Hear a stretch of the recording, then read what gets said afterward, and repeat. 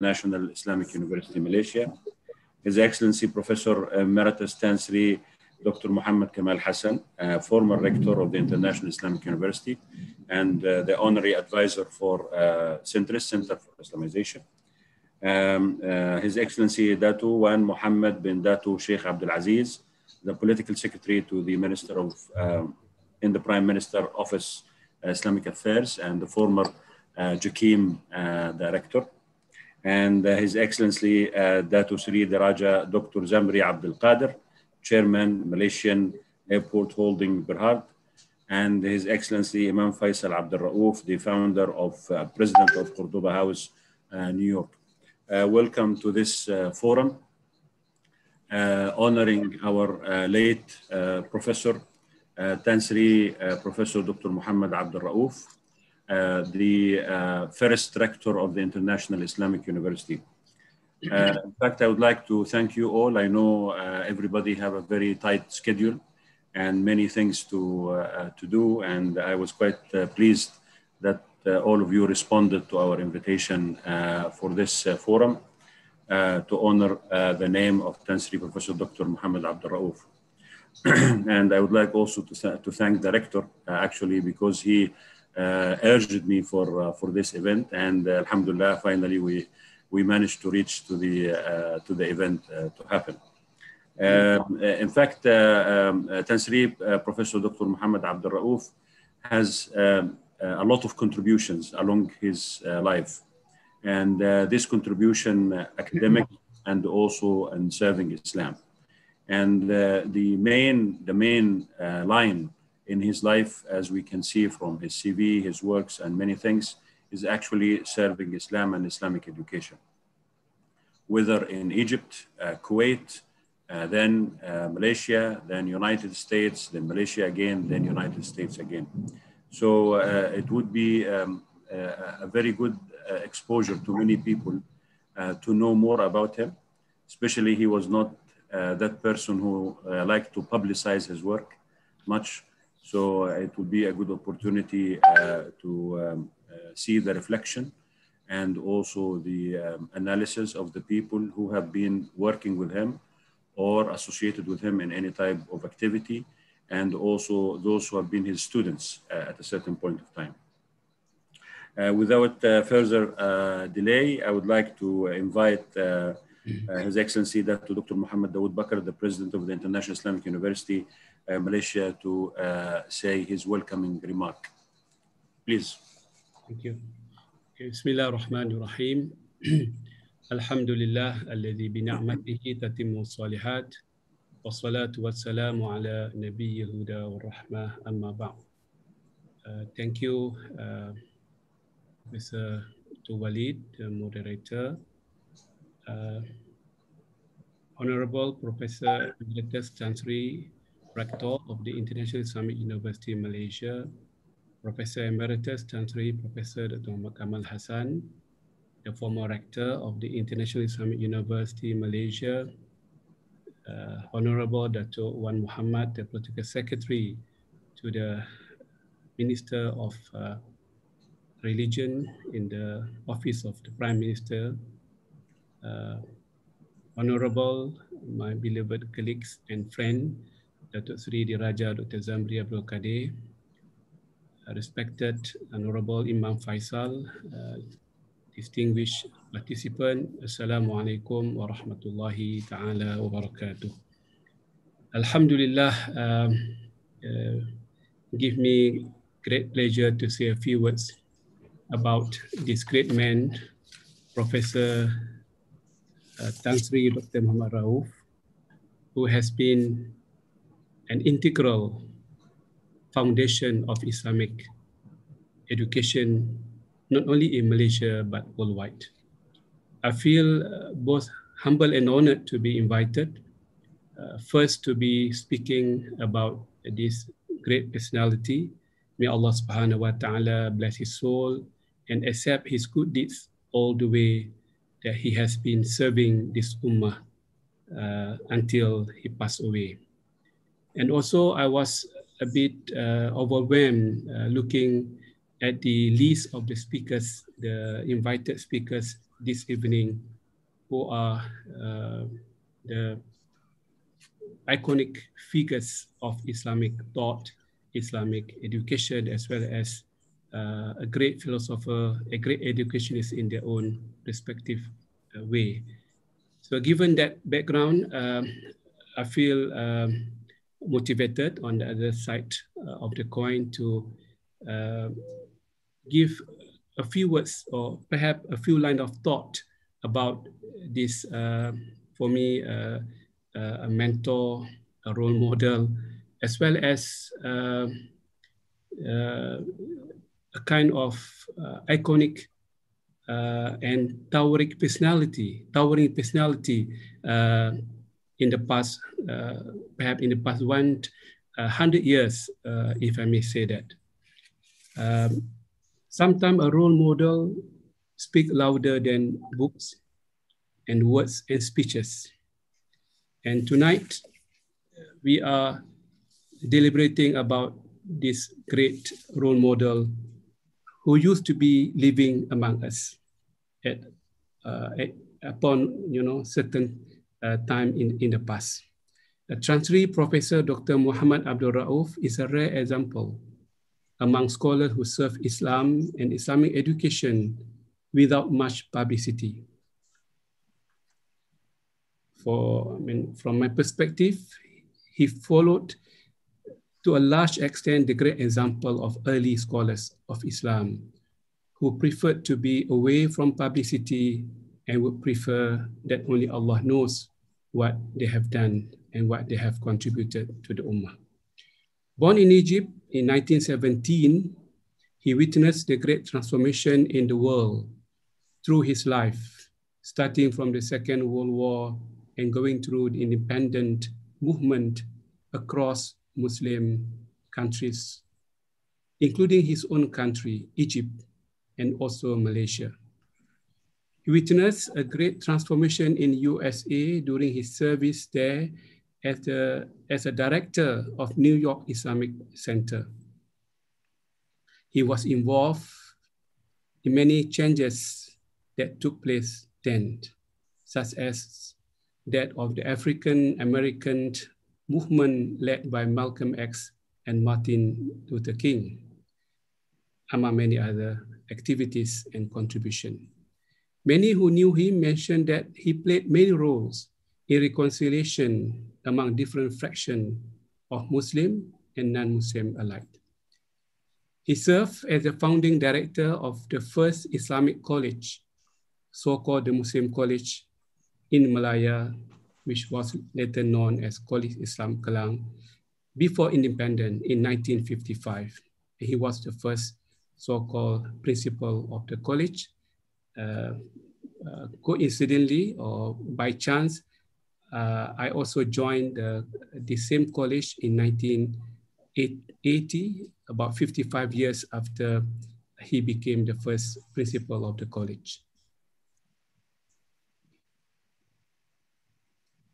Of course, the college was formed before the independence, 2 years before independence, and the college was very much set up under British rule.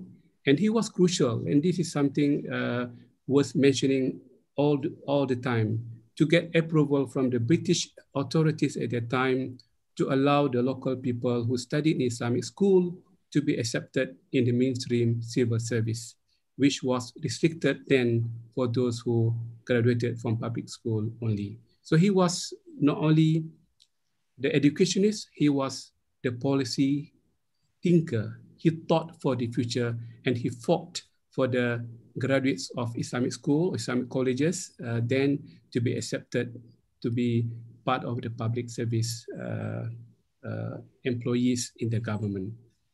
He witnessed major transformation in Malaysia before and after independence and was part of it. His relationship with Malaysia continued to be to the last minute of his life. He came back to Malaysia in early 80s. He was invited by the Prime Minister then, Dato Sri Dr. Mahathir Mohamad, to lead the setup of the International Islamic University in Malaysia in 1983. So happened I joined the same university in 1989. So from that perspective, I was linked to the two institutions that he was given the trust and the amanah to establish. I feel proud of having that linkage to him in that manner. I didn't have much exposure with him compared to the other great speakers tonight, but I was so happy to be affiliated to him in one way or another. He was the first rector of IIUM before he headed to another college in Terengganu, Kuza, and then he retired after a long journey of service to Islam in Egypt, USA, and Malaysia, respectively. Prof. Rauf left behind him not only great students who became heads of states and politicians, but also he left more than 30 books, including translation from Arabic to English. His scientific legacy covered most of the Islamic subjects. Prof. Rauf, may Allah bless his soul, was an example of a Muslim who was above nationalities and narrow mind of ethnicities. He served Islam and education wherever he could, and he left a great legacy behind him that Allah knows better than any human being. I would like to encourage IIUM to celebrate his scientific legacy by reprinting his books in the same university that he founded. And we really appreciate the efforts of IIUM to name the main rectory building after his name as a symbolic gesture of appreciation. I would like to quote toward the end of my speech, a quote by Martin Luther King, the senior. If I cannot do great things, I can do small things in a great way. And I would like to quote also the Martin Luther King, the Jr. There's always the right time to do what is right. And if I may create my own quote in this regard, there's always the right person at the right time. I would like to believe Tan Sri Professor Dr. Muhammad Abdul Rauf was the right man at the right time, at the right place. May Allah subhanahu wa ta'ala bless his soul and bless his family members all the way. Thank you. Wassalamualaikum wa rahmatullahi wa barakatuh. Waalaikumsalam wa rahmatullahi wa barakatuh. Thank you very much, Dr. Muhammad Dawood Bakr, for this very nice welcoming remarks and overview about Professor Rauf. I will move now to our first speaker. Our first speaker is our Tan Sri Professor Zulkifli Abdul Rauf, Director of the International Islamic University, Malaysia. I will also read a brief bio. It's a long bio, so I will just pick up a few points. Tan Sri Zulkifli Abdul Rauf is currently Director of the International Islamic University, Malaysia. He was a Vice Chancellor of the University of Science Malaysia for about 10 years. And also he is immediate past President of the International Association of Universities, IIU, UNESCO affiliated organization based in Paris. And he was a convener of the Regional Center for Expertise on Education for Sustainable Development based in USM beginning of 2005. Tan Sri Zulkifli has served in many capacities, not only in Malaysia, but internationally. And also he has been an advocate for the sustainability idea in education and in general. And also he has been an advocate for changing the higher education system and looking into new perspective related to it. Also he has been a very strong advocate of decolonization of the higher education, changing the perspective of the current higher education into a new perspective. He got also an honorary, he was an honorary professor at the University of Nottingham from 2014 up to 2020. And he was appointed as a senior advisor to Asia Europe Institute, University of Malaya. And also he was a co-chair of the Right Livelihood College Steering Committee based in the University of Bonn in Germany until 2020. So it's a long list of achievement, a long list of also struggling for a good higher education system. And I would like to thank him. We were planning to do the forum on Tansri, Professor Muhammad Abdul Rauf, and he was a main motivator for this one, and he pushed hard to do it soon. And I would like to again express my gratitude for his support for this event. Without delay, I would like to invite Tansri Rector to present his speech. Thank you. Thank you very much, Professor Walid. Bismillahirrahmanirrahim. Alhamdulillah Rabbil Alamin. Wassalatu wassalamu syafil anbiya mursalin. Wa ala alihi wa sahbihi ajma'in. La hawla wa la quwwata illa billah. President Daud, Professor Kamal Hassan, Dato Wan Muhammad, Dato Sri Diraja Zamri, and last but not least, my brother Imam Faisal. Selamat Hari Raya to all of you. Indeed, I am very delighted to be invited to this very esteemed panel, but I am probably the least fortunate among you because unlike Dato Daud, who have been in the footsteps of the late Professor Abdul Rauf, I can only talk about him from a far away observer and admirer. I was then not associated at all with anything that is Islamic in terms of education. I was in another college called the Malay College rather than the Islamic College. But yet this name, Abdul Rauf, then as a principal of College Islam, rings a bell very loudly in the space of my being a student and later on an academic. I felt that Abdul Rauf is aptly the rector of the university, given not only what has been said by Dato Daud, but more importantly, I think he is, by my standard, a Malaysian in a way. He speaks Malay. He tried to assimilate Islam in the context of the Malay archipelago, certainly in the context of Malaya. He is very much into trying to build Islam within the context of the Nusantara. I know a lot of Hafiz background by speaking and making friends with Brother Imam Faisal, who was then a visitor to the Al-Bukhari International University in the early 2011 or something like that, where we exchanged ideas a little bit about what his father is trying to do and what Tansri Mukhtar Al-Bukhari is trying to do also in the context of IIU then. Now, I begin to learn that Professor Abdul Rauf is very much an Islamic scholar in his own right. He writes a lot, and this is something that makes me feel a little bit obligated in terms of what to do as far as Islamic University is concerned. When I was offered this job to be the rector, one of the things that inhibits me from saying no outright is certainly his character. What he has done to the university, and I am not at all within the reach of his achievements as far as scholarly is concerned, and certainly as a good Muslim. So I have very little to say about him in that particular sense.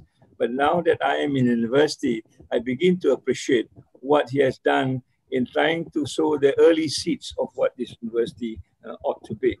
He has got a wide view of what Islam is all about and what this university, being an international university, ought to be. He's not narrowing it down to a very specific idea of what Islam is, as in many other Islamic universities and colleges, but brought a very large spectrum of what the university is all about. And I can see that from the kind of writing that he has left behind, and some of this writing indeed is a very important guidance for me in trying to lead where the university ought to go now that we are in the 21st century, more so after the pandemic. And there's so much more lessons that need to be learned from what he has written in some of his books. Indeed, some of his books are very much tailored to the Malayan and the Malaysian sort of context. And I think there is a very rich sort of exposition coming from a non-Malaysian, as it were, seeing it from outside in, and what Malaysia ought to be in the context of Islam. We Malaysian normally see it within our limited scope of what Islam is all about, given our culture, given our civilization, and yet Professor Rauf is able to expand that scope and tell us there is a lot more things that we Malay Muslims can do in trying to make Islam the universal religion and beyond just the cultural context within our scope. So I would like to take this opportunity to pay tribute to him. And indeed, I am very fortunate to meet Brother Imam Faisal again 2 Ramadan ago, when we decided at that particular point with his presence to rename the rectory building as the Muhammad Abdul Rauf building, which is now acronymed as MAR building. Is known as the building within the university as the main building, and fittingly to be dedicated to the first rector of the university, and leaving his legacy behind for us to go back and get reminded of what this university is all about and how it could reach beyond the shores of Malaysia into the global scope, and indeed beyond that. So on that note, I would like to take this opportunity to thank Professor Walid for inviting me. I'm here really to learn from all the other scholars who have direct contacts with him, working closely with him, and to see what else that we can do in trying to make this name a synonym to IIUM. And I would certainly like to thank Brother Imam Faisal, who has been in contact with me off and on when he's in Malaysia, discussing the issues of Islam, not only within Malaysia, but the global scope now that he has led another dimension of what equivalent perhaps to what his father is trying to do, trying to position Malaysia, Islam in the United States, given the Cordoba initiative. We were working together at Al-Bukhari University, and then for a short while in USIM, which is not an easy thing, because USIM has a different point of view in terms of what we are trying to do together.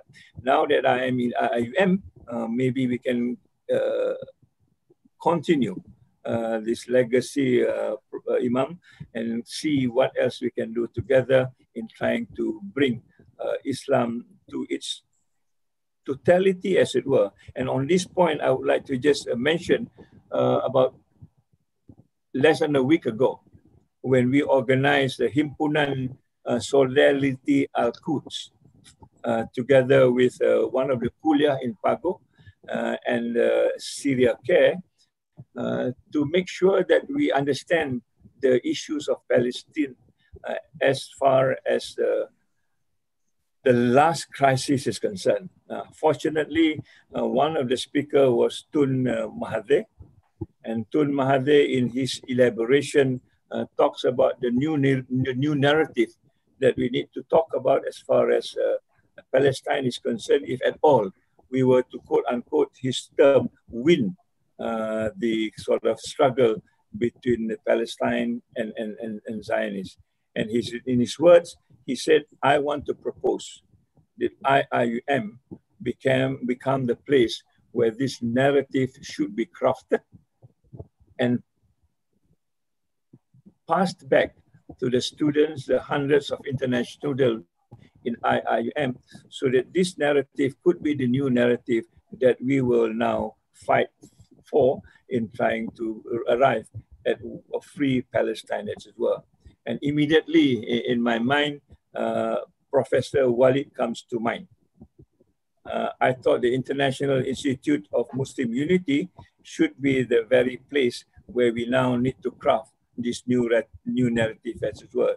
It has been in my consideration for a while now. I think we need to talk about this, how IIUM and the struggle of that Palestine could be put together, and perhaps using the writings of Professor Abdul Rauf, we can actually find a nice position of how this could be actually located within the university. So there is more work to be done given the inspiration that the first rector has given us. And I do hope that this meeting today will bring us a lot more barakah in terms of constructing new ideas of what this university ought to be within its grasp, post-pandemic particularly. And hopefully we will work together to move the university forward as much as is required as far as the mission and the vision of the university is concerned. I would like to take this opportunity also to seek some opinions from you as to where the university ought to go, given where we are now as far as IIUM is concerned. So on that note, thank you very much. We pray to Allah subhanahu wa ta'ala that our first rector, Muhammad Abdul Rauf, is blessed and put in the highest station of paradise, that all of us should benefit from his legacy, and inshallah we will do as much as we could in trying to fulfill some of the dreams that the university is trying to arrive at. Wabillahi taufiq wa hidayah. Wassalamualaikum warahmatullahi ta'ala wabarakatuh. Thank you very much. Wa alaikum assalam wa rahmatullahi wa barakatuh.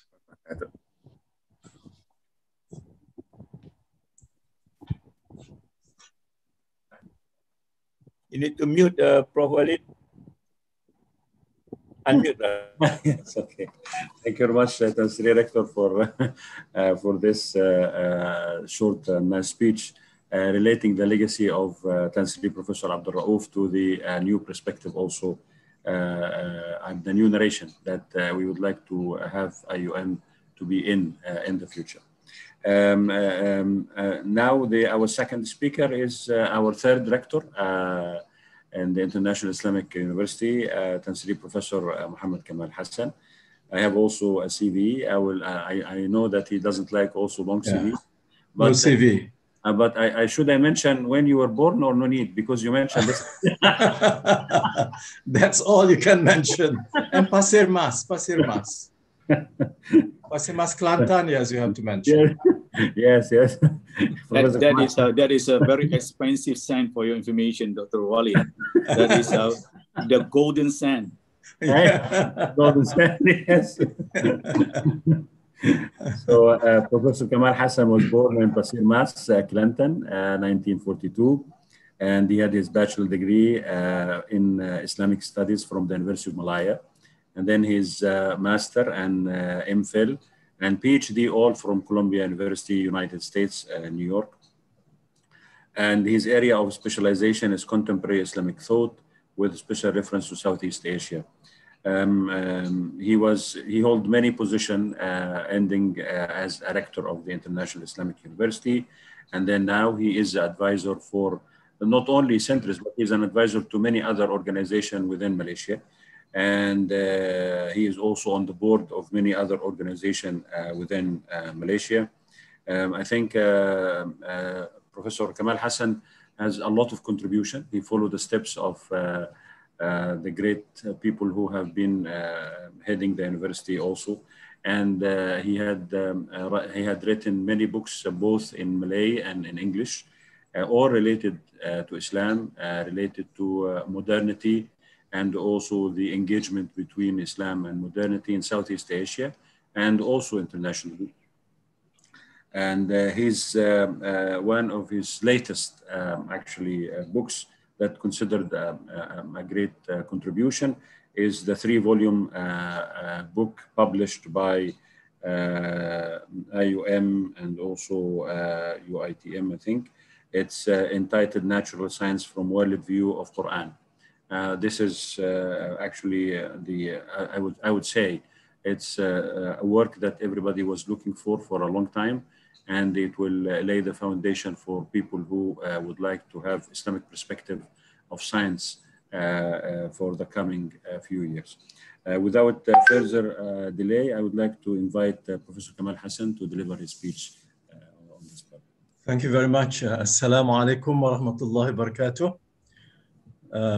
Bismillahir Rahmanir Rahim. Can you hear me? Yes. Okay, alhamdulillah. Bismillahir Rahmanir Rahim. Alhamdulillah Rabbil Alameen. والصلاة والسلام على أشرف الأنبياء والمرسلين سيدنا محمد وعلى آله وصحبه أجمعين. سبحانك لا علم لنا إلا ما علمتنا إنك أنت العليم الحكيم ولا حول ولا قوة إلا بالله العلي العظيم. Our respected President of IIUM, Dr. Dato Bakar, my colleague and Rector of our university, Professor Emeritus Dr. Zulkifli Abdul Razak, Yang Berbahagia Dato Wan Muhammad, and my dear brother Imam Faisal.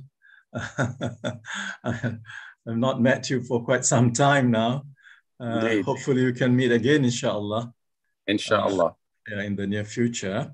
And of course, finally, last but not least, Dato Sri Dr. Zamri Abdul Qadir, who I consider represents the voice of the first batch of IIUM students, the pioneers, the wonderful pioneers of IIUM, who are students of Dr. Abdul Rauf, Tan Sri Dr. Abdul Rauf. Let me first of all express my gratitude to Allah subhanahu wa ta'ala, for it is by His grace and by His mercy that I'm able to be here tonight. I am undergoing a self-imposed, what do you call it, quarantine, because of the environment in my area is quite heavily infested with the COVID-19. So I have to protect myself, and I've been staying indoors for the last 3 weeks. But alhamdulillah, it's nice to see my colleagues once again. And then I have at the back the South China Sea, not far away from Kelantan. Well, again, I have to also express my gratitude to Prof. Walid for organizing this webinar and inviting me to say a few words. Okay, then let me just share with you what I have noted here. Alhamdulillah, by the grace of Allah subhanahu wa ta'ala, I am among the most fortunate students of Tan Sri Muhammad Abdul Rauf, I had been in contact with Al-Marhum from 1963 until 2002, in 4 periods of my academic life. The first contact was in 1963, when I was a first-year student in the University of Malaya, and he was the head of the Department of Islamic Studies. So he was teaching us basic Arabic in the first term and Islamic history, as well as Quran and Sunnah to the senior students. Among them was Tun Abdullah Badawi. So he taught him history and Quran and science and Hadith sciences. We were very impressed with his congenial personality, his pleasant demeanor, and his teaching method, which made learning Arabic fun and easy. Arabic is not easy, but he made it easy, alhamdulillah. Then the second contact happened in New York City when I was studying at Columbia University from 1968 until the end of 75. Tan Sri Muhammad Abdul Rauf was the director and imam at the Islamic Cultural Center in Manhattan. His family was living on the 3rd floor together with Imam Faisal, or I call him Brother Faisal, of the Islamic Cultural Center. And because I knew his son, Brother Faisal, as my good friend, since he was studying at Victoria Institution, and I was there from lower 6, upper 6 from 1960 and 61, and Brother Faisal was staying in Davidson House, used to come and take lunch at the hostel of VI, and that's how we came to know him. And we used to play with his hair, because he had black hair you know, but of course he was handsome as ever, but we used to play with black. Now we don't find any strand of black hair on his wonderful head. He was, okay. So I was often invited by Brother Faisal to have refreshment or meals in the house. And Brother Faisal was studying physics at that time at Columbia University, and he graduated in physics. And then he was a president of the MSA, and he used to organize activities. I was involved in the activities. And as a friend of Faisal, I look forward to being invited to his house because his mother, the late Puan Sri Buthaina, was a great cook. And she spoke Malay fluently, like a local Malay. And of course, she could cook Malay dishes with belacan and, you know, all that. I really enjoyed my relationship with Tan Sri Abdul Rauf, Brother Faisal, and the other family members. I remember Aisha and Salwa, Al-Marhum Ali, and of course, Dr. Ayman, the younger son. The relationship with Tan Sri Abdul Rauf was interrupted after he was transferred to become the new director of Islamic Center in Washington, D.C. However, I remember a tragic event when he was the imam in Washington. I'm sure Brother Faisal remembers this very well. It was when the Islamic Center was forcibly brought under the control of pro-Iranian dissidents, and Tan Sri Abdul Rauf was detained for some time by the intruders. But thank God, the intervention of the Washington police saved Tan Sri Abdul Rauf and the Islamic Center. After that incident, the pro-Iranian dissidents started to offer their Friday prayers in the street outside the center, even in winter. And I used to see those people praying in the snow, just to, you know, send a message that they were against the center. And in fact, they were representing the revolutionary movement of Khomeini in Iran. My third contact with Tan Sri Abdul Rauf, which proved to be the most important and most enduring as far as I was concerned, was when he became the first rector of IIUM in October 1987. I was no longer a student. Dato Sri Zamri became a student, but an academic staff of the new International Islamic University. With his experience as the principal of College Islam Malaya, Dato Bakar mentioned it was a principal, it was a first principal with Dr. Zaki Badawi, also with him, and I think also Sas Qandil, and then later on also Nick Mahyuddin Musa and others in the college. So with his experience as the principal of the college, as head of the Department of Islamic Studies, and professor of Islamic Studies in the university in Al Ain before he came to Malaysia, Tan Sri Abdul Rauf was the right choice, as mentioned by Dr. Daud.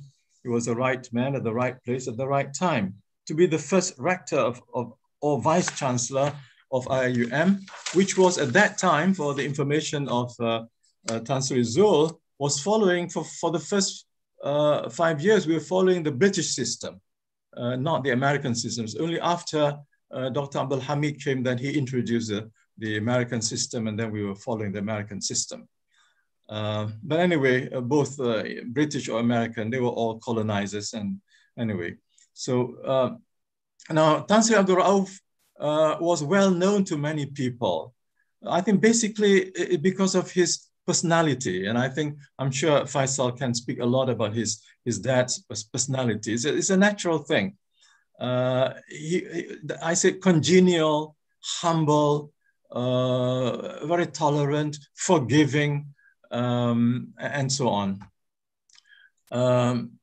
Because of his reputation as an international Islamic scholar from Al-Azhar, and Al-Azhar was highly respected, not just in Malaysia, but in the whole of Southeast Asia. And he got a PhD from London University. Of course, he studied at Cambridge and then got a PhD in London. And he could speak English and French fluently. But Tan Sri Abdul Rauf never showed, I never remembered him speaking French or trying to show that he knew French, but he was very fluent in French. And he was highly regarded by the late Tunku Abdul Rahman, Tun Abdul Razak, and Tun Hussein On, 3 prime ministers. And if you include Dr. Mahathir, that will 4 prime ministers. And if you include Tun Ahmad Badawi, it would be 5 prime ministers who used to consult him. But Tunku Abdul Rahman and Tun Abdul Razak, he knew them very well. And I remember the good time when when I was invited by the late Tan Sri to accompany him to pay a courtesy visit to Tunku Abdul Rahman in Penang. So we had a nice lunch with him, with pad thai and belacan and all that. And Tunku was talking about so many things. So apparently they knew each other very well. These 3 prime ministers, former prime ministers, knew of the significant contribution of Tan Sri Abdul Rauf for the development and progress of Islamic religious education in Malaysia at the secondary and tertiary levels. Dr. Bakam talked about this just now, how he tried to introduce and promote Islamic education even under the British system.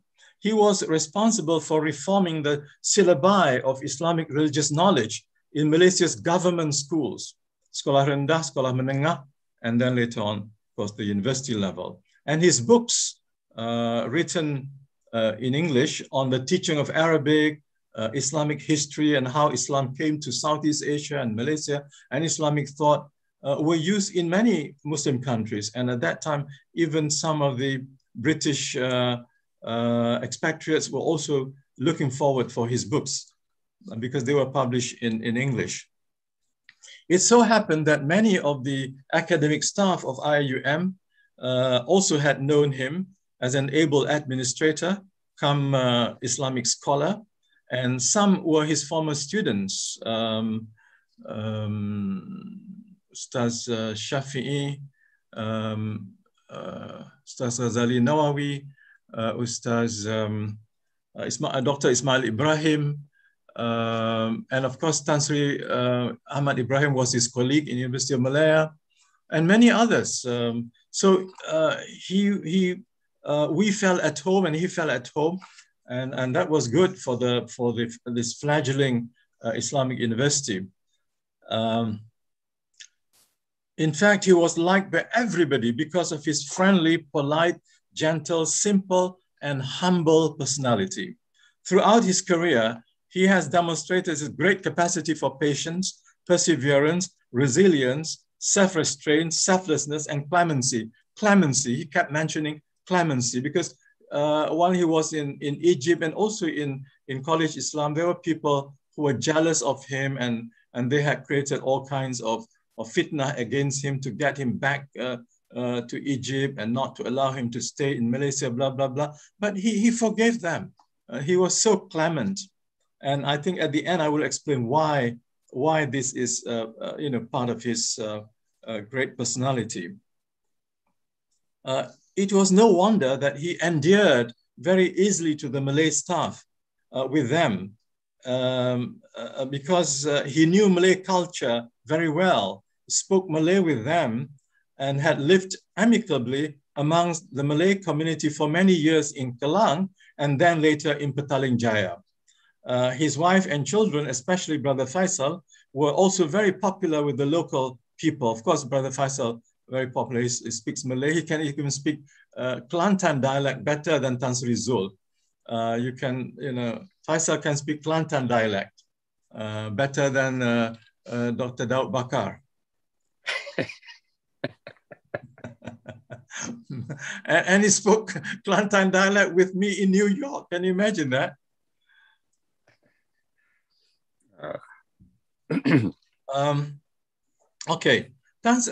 One incident, it was most unfortunate that a terrible thing happened to him in the first year of his residence in Section 17, Petaling Jaya. Tansri al-Marhum made it his habit to drive by himself before dawn to pray the Fajr prayer at the nearby College Islam Mosque. One morning, while he was about to drive the official car to the mosque, an intruder rushed up to him, pushed him out of the driver's seat, and got away with the new BMW that the government bought for his official use. We were relieved, though, to know that he was not injured in the incident, as a robber sped away with a BMW. But it was certainly a traumatic experience for this gentle, humble, and sincere rector. Alhamdulillah, he was not injured. And of course, the university bought another car for him. In the first 2 years of his rectorship, Al-Marhum spent a lot of time communicating with heads of Muslim universities in the Arab world to make them aware of the existence of IIUM in Malaysia and to inform them of the plans of the fledgling Islamic University.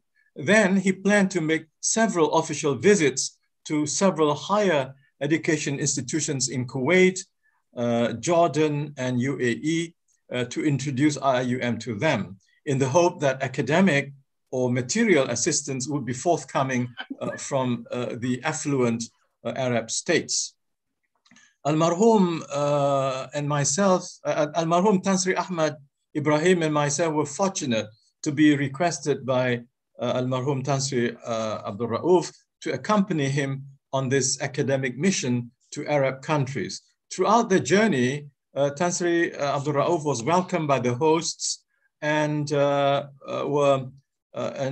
he was able to impress them as a profound thinker, as well as an exemplar of Islamic intellectuality, a polite diplomacy, humility, and universal humanitarianism. Back in Malaysia, I remember enjoying becoming his assistant when he paid a courtesy call to the late Tunku Abdul Rahman in Penang and had a nice lunch with Tunku, or whenever he went to Menara Petronas in Kuala Lumpur to see the late Tun Hussein On, who was the first president of IIUM, to get the former signature or to get his official approval to travel overseas. I used to accompany Al-Marhum.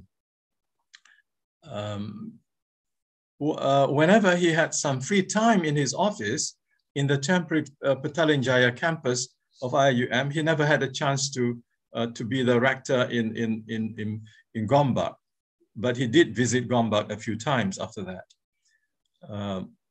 And then we conferred upon him the Professor Emeritus, an honorary doctorate also.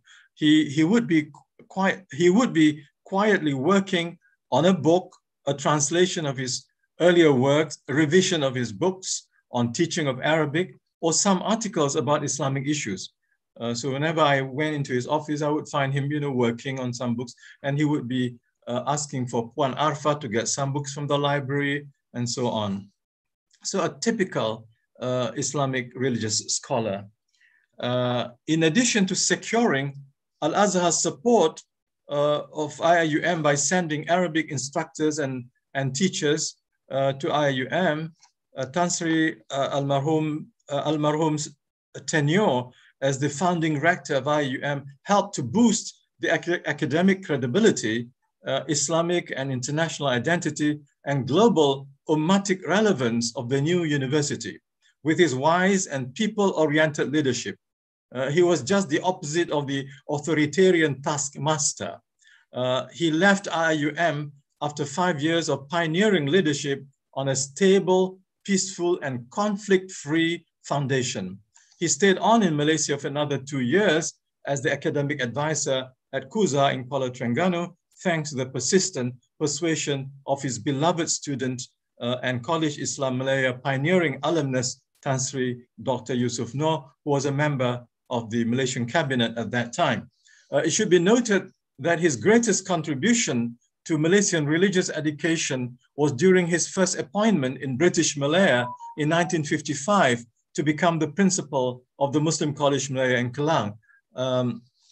Many of the photos, I saw the pictures of Za'ba, And Za'ba is very significant to IIM because he was the first person in 1918 or 27 when he brought up the idea of an Islamic university, sebuah university dua dalam satu, 2 in 1, religious and secular education in one. And then later on, of course, his idea was developed by Engku Umar, who came up with a big paper on Islamic University 1968 conference. And all these facts should be known by our people so that people not think that IIUM was just the brainchild of someone who, someone who came late into the picture. The whole idea started with Za'ba way back in the early 20s. So there are so many pictures of Za'ba and our Tan Sri. It should be noted, okay, I mentioned that he raised the academic status of the college in the eyes of Al-Azhar because he wanted his students to be able to get into Al-Azhar, a postgraduate program. And he managed to get that later on. He managed to get also, he improved the curriculum. Of course, I think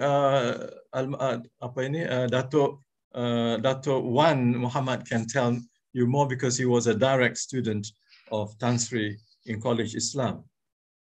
I should mention that he improved the curriculum and produced quality graduates with PhDs from Al-Azhar. Tan Sri Yusuf Noor, Abdul Hamid Othman, Ismail Ibrahim, and Dr. Shukur, and many others, and a few more I cannot remember now, got PhDs from Al-Azhar thanks to his efforts to get Al-Azhar's curriculum upgraded. And then he helped the new nation of independent Malaya to improve the quality of Islamic religious education. He wrote a few books in English and Arabic on Islamic history, presented a series of lectures on English in English on Islam over the radio. I think there were about 25 series over the radio.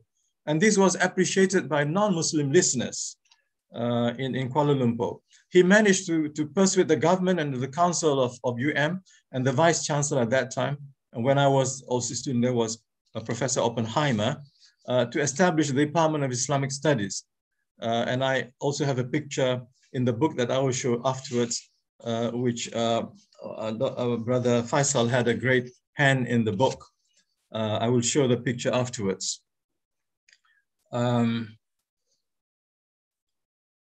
So he managed to also to establish the Department of Islamic Studies in UM, but then he had to manage College Islam and Department of Islamic Studies at the same time. One in Kelang, the other in Petaling Jaya. So he was able to do this, and he contributed to the development of both institutions. Then the first 2 prime ministers of independent Malaya used to seek his advice on religious matters. And at least 3 ministers of education looked up to him for consultation on Islamic educational matters. And I think the last one was Dr. Sulaiman Daud, the minister responsible for the establishment of IIUM in 1982-83. He used to also consult Tan Sri Abdul Rauf. Tun Abdullah Ahmad Badawi, who was his student, and among the few first batch graduates of IIUM, of Department of Islamic Studies, has this to say about his former teacher, and I quote here: "He was a scholar and a humanitarian who contributed immensely to the development of Islamic studies in Malaysia and the development of a large class of ulamas steeped in the true Islamic tradition of being moderate and temperate." Tun Abdullah Badawi got it right, and I think he hit the nail on the head.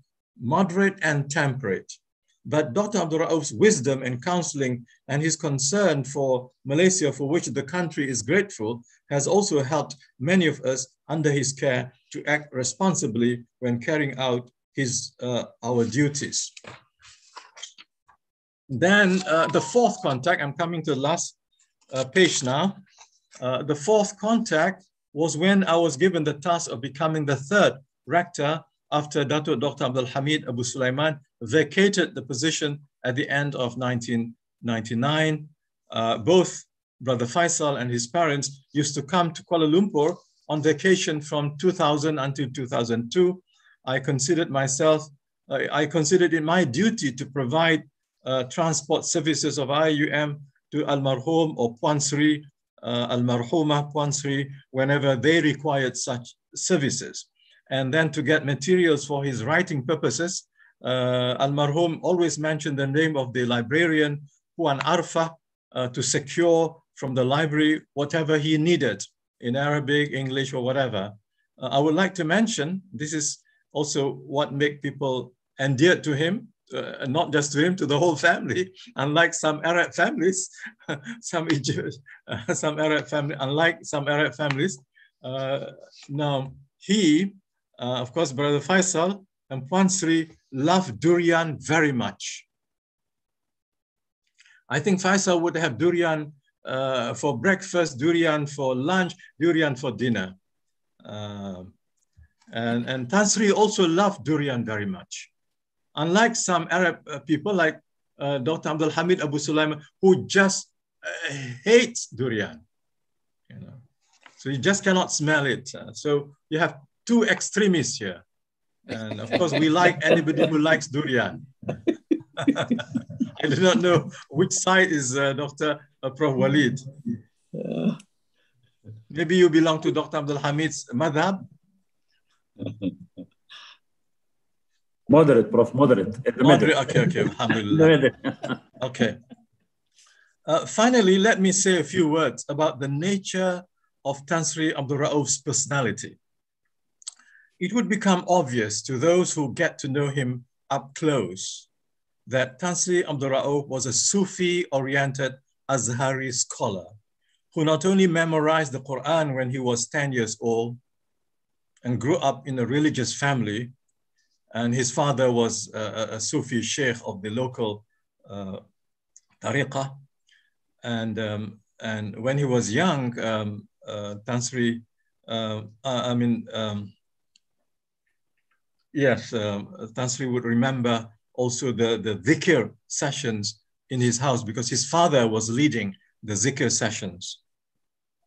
So even as a child, he used to hear the dhikr sessions of the disciples of his father, the grandfather of Brother Faisal. In fact, the village they grew up in was also well known for Sufi tariqah celebrations and traditions. To know a little bit more about the spiritual personality of Tan Sri Abdul Rauf, let us listen to what his son Imam Faisal, who also inherited his father's spiritual genealogy, in addition to his own adherence to another Sufi tariqah, has this to say, and I'm quoting from Brother Faisal now. Dad was known for a religiosity steeped in and defined by deep spirituality and good ethics. It was not a piety that was self-serving, but that delighted in improving and transforming others towards their best behavior, overlooking their shortcomings. He was never vindictive. Remember the word clemency, clement. He was very clement a person, because this is a Sufi characteristic. He was never vindictive, leaving those who wronged him to divine justice, and considered his patience in the face of others' wrongdoings toward him as a means of drawing down upon him God's forgiveness for his own shortcomings. His years of work were marked by many delightful stories of how he sought to transform hatred into love, healing broken friendships and relationships. And then Faisal said, I wish he had written more about this, but he could not speak about his own accomplishments without feeling that it was bordering on the sin of pride. Subhanallah. You know, he was concerned about riya, takabbur, ujub, And these are all Sufi qualities. And Tansri was imbued with these qualities from very young age. So he carried this personality from the Nile to the Potomac. And with that, I'm going to show you the book that should be, you know, a standard reference for the life of can you see this? Can you see the book? No, we can't see. That's your actor. You have to put in front of your face. Yes. I have to put in front of my face? Yeah. Yeah, because of the background, Prof. Oh. Maybe the background is the reason for the background is a problem. Oh. Yeah. So, I don't know how to, okay. Yeah, okay. better. You have to slanting it a bit, slanting it a bit. Slanting a bit, yeah. No, I think we can see the ocean and the beaches. Maybe I'll get a copy of the book and show it. Sorry? Okay. Faisal, can you show the book later? I'll get a copy of the book and show it.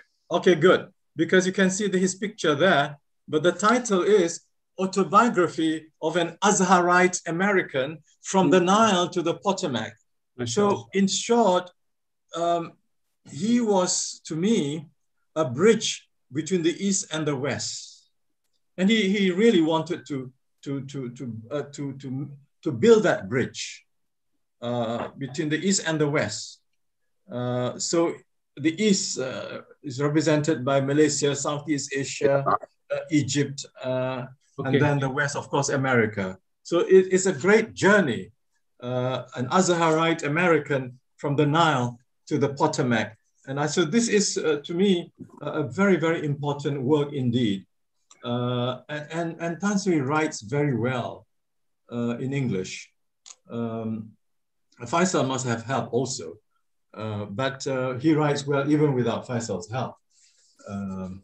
I think his French is better than Faisal's French. Yeah.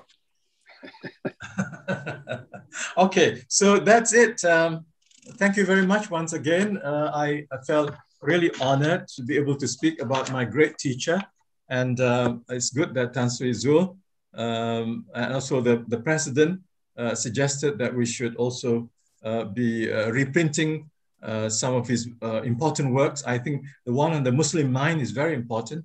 And the history of Islam in Southeast Asia and Malaysia, also very important. I think some of these books could be reprinted, inshallah. So thank you very much. And I look forward to listening from the others and also from Brother Faisal, inshallah. أقول قولي هذا وأستغفر الله لي ولكم. السلام عليكم ورحمة الله وبركاته. Thank you very much, Professor Kamal Hassan, for this overview of the different stages with your engagement with Tansri Professor Abdul Rauf. And I think it's a lot of information, now we'll move to next speaker. Our next speaker is Dato Haji Wan Muhammad ibn Sheikh Abdul Aziz.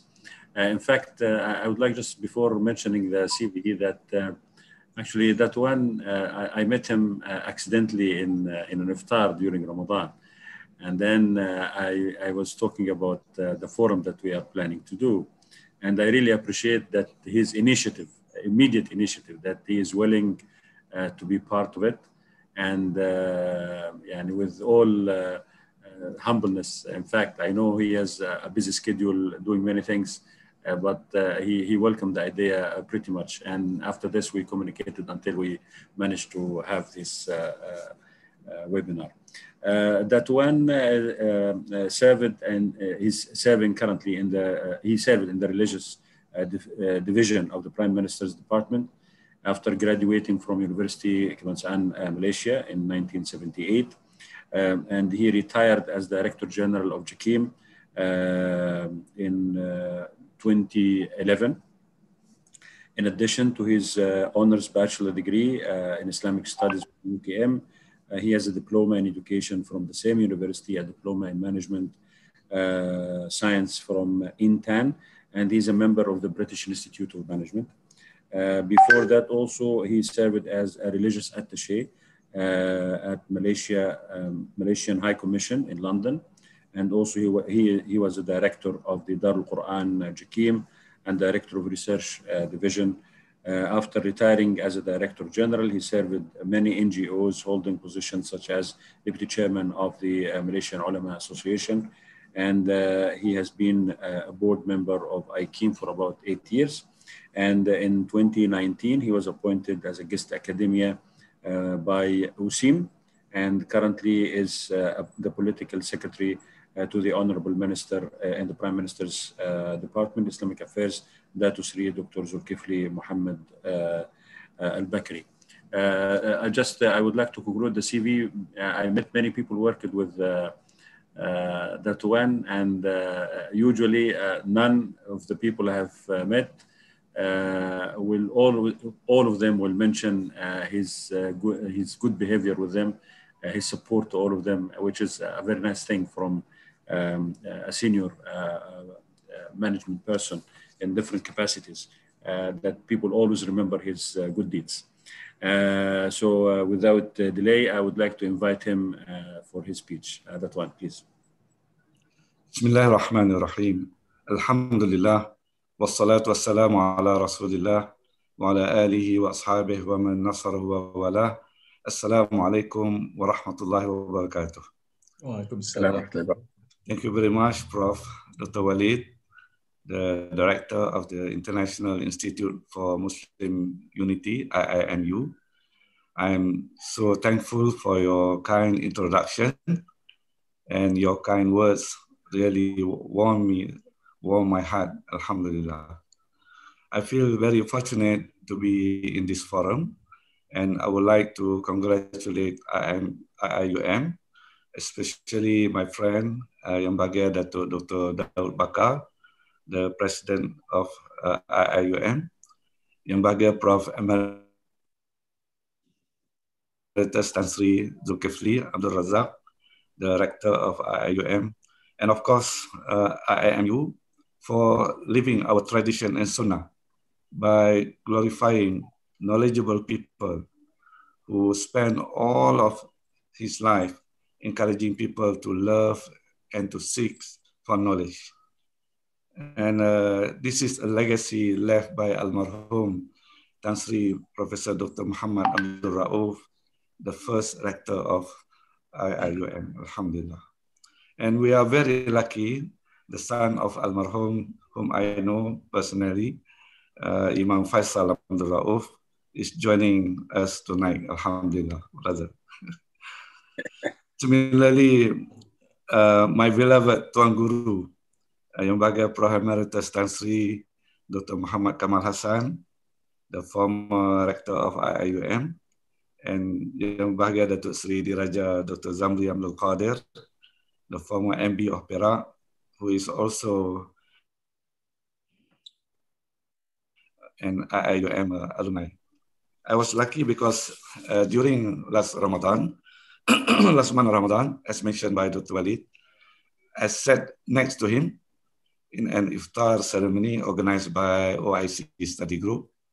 And he mentioned about Almarhum Tan Sri Dr. Muhammad Abdul Rauf and asked me whether I was one of his students. I was wondering how could I become one of his students when I was just 3 years old in 1956, when he already obtained his master's degree from Cambridge, University of Cambridge. But as an officer at JAKIM for 33 years, JAKIM stands for Department of Islamic Development of Malaysia. And alhamdulillah, blessed to retire as Director General in 2011. I work closely with academicians and scholars. And I was also Secretary of LEPAI. LEPAI yang Lembaga Penasihat Penyelarasan Pelajaran dan Pendidikan Agama Islam. LEPAI is an institution that helps to coordinate Islamic religious education in Malaysia. And LEPAI is a board appointed by Majlis Raja-Raja, a conference of rulers, a council comprising of 9 rulers of the Malaysian state and the governors or yang di-Pertuan Negeri of the other 4 states. Coincidentally, the current chairman of LEPAI is none other than Prof. Emeritus Tan Sri Dr. Muhammad Kamal Hassan. Back to the stature and integrity of the almarhum Tan Sri Dr. Muhammad Abdul Rauf. I know him better as a recipient of the National Ma'al Hijrah Award, which was presented by Yang di-Pertuan Agong, King of Malaysia, in 1990 Miladi or 1411 Hijri. This award was introduced in 1987 by Tan Sri Dr. Muhammad Yusuf Noor, Minister of Religious Affairs at that time. He also a murid of the almarhum Tan Sri, in appreciation of outstanding individuals who contributed enormously to the development of Islam in this country. And the first recipient was almarhum Sheikh Muhammad Idris Al-Marbawi. And the second was received by almarhum Professor Tan Sri Ahmad bin Muhammad Ibrahim in 1988. And the third was conferred to Tan Sri Dato S.O.K. Ubaidillah Qadir Basha in 1989. And almarhum Tan Sri Dr. Muhammad Abdul Rauf received the award in the following year. He was the very first non-Malaysian to receive this prestigious award, alhamdulillah. Since its inception of 33 years, 8 non-Malaysian individuals has received the award. Among other figures selected were almarhum Sheikh Dr. Wahbah Az-Zuhaili in 2008, Fadilatul Sheikh Dr. Yusuf Al-Qaradawi in 2009, Fadilatul Sheikh Abdullah Al-Mahfuz Baya in 2019, and Al-Imam Al-Akbar, Sheikh Dr. Ahmad Muhammad Al-Tayyib, Sheikh Al-Azhar in 2020, last year. And Jakim is the organizer and the secretariat of this award. And alhamdulillah, Jakim published a book by the title, they published in 2006, Biografi Tokoh Ma'al Hijrah. Yeah. From 1987 to 2005. And of course, my Tuan Guru, Tan Sri Dr. Kamal, his name is not here because he received after that, after 2005. And mashallah, generally speaking, Malaysian knows almarhum Tan Sri Dr. Muhammad Abdul Rauf in the field of Islamic education in Malaysia, and his exposure in Middle East, West, and Far East contribute greatly to the development of Islamic education in Malaysia. Alhamdulillah. And sorry, I'm still lucky to be able to study with his student from the Muslim College of Malaya or College Islam Malaya. Many of my guru, our professors, mentioned about College Islam Malaya, and his name is engraved not only in the history of College Islam Malaya, but also left a lasting impact in University of Malaya, IIUM, KUZA, College University Sultan Zainal Abidin, which is now known as UNIZA, University Sultan Zainal Abidin in Terengganu. And alhamdulillah, Tan Sri Dr. Muhammad Abdul Rauf, a man who explored, founded, and led the major educational institution in Malaysia during his time. You just mentioned, which his name is there. And alhamdulillah, together with his 2 close friends, Yang Bahagia Tan Sri Dr. Kamal also did mention before, who also happened to be from Egypt, Dr. Zaki Badawi and Sheikh Taqiyuddin Qandil, rahimahullah, rahmatan wasi'ah, and other Malaysian education hero like Engku Umar, Amaduddin Baqi, Burhanuddin Hilmi, Zulkifli Muhammad, and many others. They founded College Islam Malaya in 1955, just 2 years before the independence of Malaya from British. And he also established the Department of Islamic Studies at the University of Malaya in 1959. After returning to Egypt and moved to USA and returned to Malaysia as the first rector for IIUM in 1983. And with his extensive experience, in 1988, he was appointed as academic advisor for Kuza and Islamic College of Terengganu State. As an extraordinary educator, it is no surprise that Almarhum is honored with awards and is respected by the people of Malaysia and various institutions. And IIUM conferred him an honorary doctorate of philosophy in 1999. And other than that, and before that, in 1986, His Majesty, the King of Malaysia, Yang di-Pertuan Agong, honored him with an award called PSM, Panglima Setia Mahkota, or Commander of the Order of Loyalty to the Crown of Malaysia, which was the highest award given to a non-Malaysian. The recipient, as we know, of this award received the title of Tan Sri and his wife, Puan Sri. And Alhamdulillah, Almarhum Tan Sri Dr. Muhammad Abdul Rauf was one foreign-born educator who left massive contribution to our institution. And Malaysia had always engraved in his heart, mashallah. And he was an influential and inspirational academic whose far-reaching aura can still be left today. May Allah grant him the highest level of Jannah for his contribution of the Ummah. Allahumma ameen. Wa sallallahu ala Sayyidina Muhammad wa ala alihi wa sahbihi wa sallam. Walhamdulillahi Rabbil Alameen. And thank you very much, Prof. Walid. Thank you very much.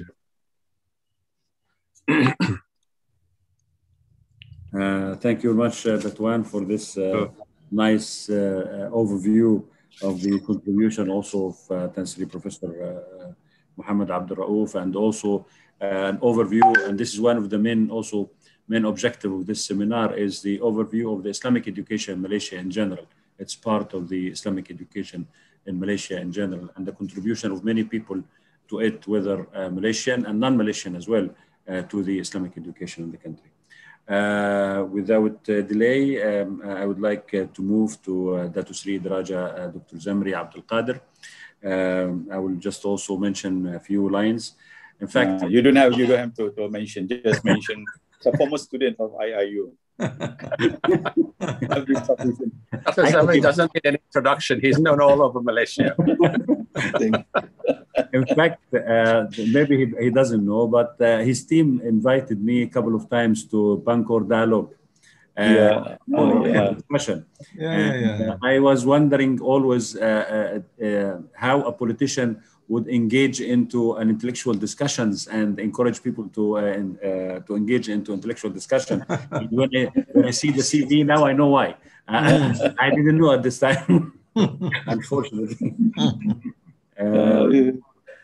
Dr. Zamri Abdul Qadir is actually, he was Chief Minister of Perak from 2008 up to 2018, and who fostered bottom-up and inclusive policies that prioritize the middle-income group for opportunities in employment and social improvement. Also, Dr. Zamri was frequently invited to share his experience and insight through public and academic lectures. He was adjunct professor at IIUM in Malaysia, and also professor of practice in Putra Business School, UPM. During his tenure, the state was named the most promising state for international investment. Education of Dr. Zamri, of course, the bachelor from the International Islamic University in 1987, and then master in Islamic thought from the International Islamic University in 1991, and then master in political philosophy and comparative religion from the well-known Temple University in the United States, which many great scholars have graduated from, and PhD also from Temple University, the same university, in 1996 in political thoughts. There are many awards. There's a very long list of many awards. Here. You don't need to mention Dr. Saleh. But the interesting thing is actually that caught my interest, in fact, because it's rare among people who are working in politics that you can balance between politics, academic work, and also business type. So it's a very good example, in fact, I think, and IIUM should be proud of having a graduate like him in the field of politics and the field also of business and many other things. And of course, currently, Dr. Zamri is actually the chairman of Malaysian Airport Holding Berhad.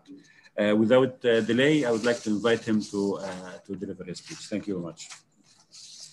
Thank you very much, Brother Professor Walid, for your kind gesture of introduction. Bismillahirrahmanirrahim. Assalamualaikum warahmatullahi wabarakatuh. Alaikum salam wa barakatuh. I'm intellectually and morally energized tonight. Presence of my chair, Professor Kamal, and also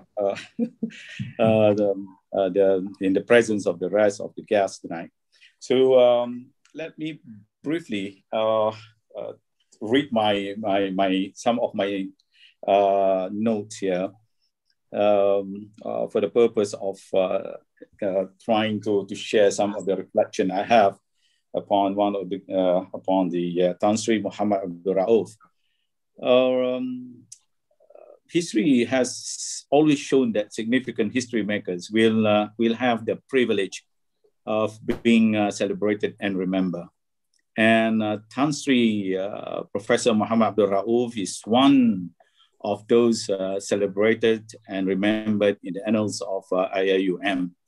Firstly, I must say that I do not want to dwell too much on Tan Sri's personal life. Professor Kamal already mentioned just now, and his numerous and illustrious career. I believe our other esteemed speakers have shared many remarkable achievements and extensive information about him. They are all interesting, valuable, and insightful. Instead, I would like to bring you on the journey of the very best moment I had with him, moment which shaped who I am today, moments which remind us of his great legacy. Prof. Kamal just now really shared some of his legacies with us. And my reflection on Tan Sri Muhammad Abdul Rauf as my rector of IIUM is probably not as deep as others. I started off as a pioneer student of IIUM, or University Islam Antarabangsa. Prof. Rauf always mentioned University Islam Antarabangsa. He seldom mentioned IIUM. He liked to speak Malay. On the day of his arrival, Prof. Rauf, as he is fondly called by all of us, showed immensely and extremely his fatherly expression and figures to all of us.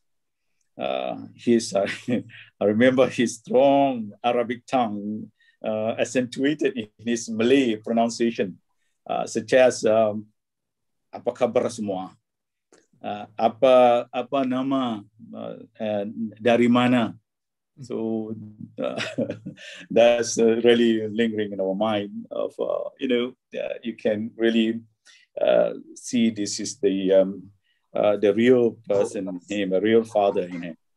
But we were very comforted in a time when no one could speak Arabic or proper English, just as myself. I remember I started with zero English and zero Arabic. There, Prof. Kamal can testify this. There we have the first rector of the newly formed university who was able to converse in Malay, English, and Arabic fluently. As the world was gradually opening the gate of globalization in 1980s, it was Professor Rauf who actively demonstrated the importance of mastering languages. His fluent Malay, English, and Arabic inspired us to master different languages, which went a long way in bridging cultural gaps and breaking barriers of communication. Imagine there was a time when we found very difficult to pronounce some of the Arabic words, to differentiate between sin and sheen. If Prof can recall, one of our friends like Hossein Solomon, because he speaks a very, very, very strong Japanese accent, and for the Japanese tongue, it's very difficult to really pronounce she. So that's where we learn also from Professor Rauf. Keep on emphasizing to ask us to repeat. Finally, Hossein Solomon managed to pronounce it correctly. And as a Malaysian, we heard a lot about the tales of Professor Rauf through his student. Recently, I called Tan Sri Professor Tan Sri Yusuf Noor and Dato Dasuki Ahmad. There's one of those are the students of Professor. They really adore him. He was with the first principal of College Islam Kelang, and the director of College Islam Malaya, and later the first rector of IIUM. Imagine a time when Malaysia was at the stage of infancy. Under the tutelage of Prof. Rauf, thousands of students were produced, which helped shape the foundation of our newly independent nation. In other words, he was truly Murabbi. It's a real reflection as a Murabbi. He's a real educator, very pious and wise, Professor Kamal noted just now, and also very considerate. In Al-Ghazali's terms, this was the real Murabbi who really bestows the mercy to his students, transmit the right knowledge to the right recipients, remind students of the role of akhlaq and self-purifications. And also one of the interesting character of Prof. Rauf, so he never ridiculed his students.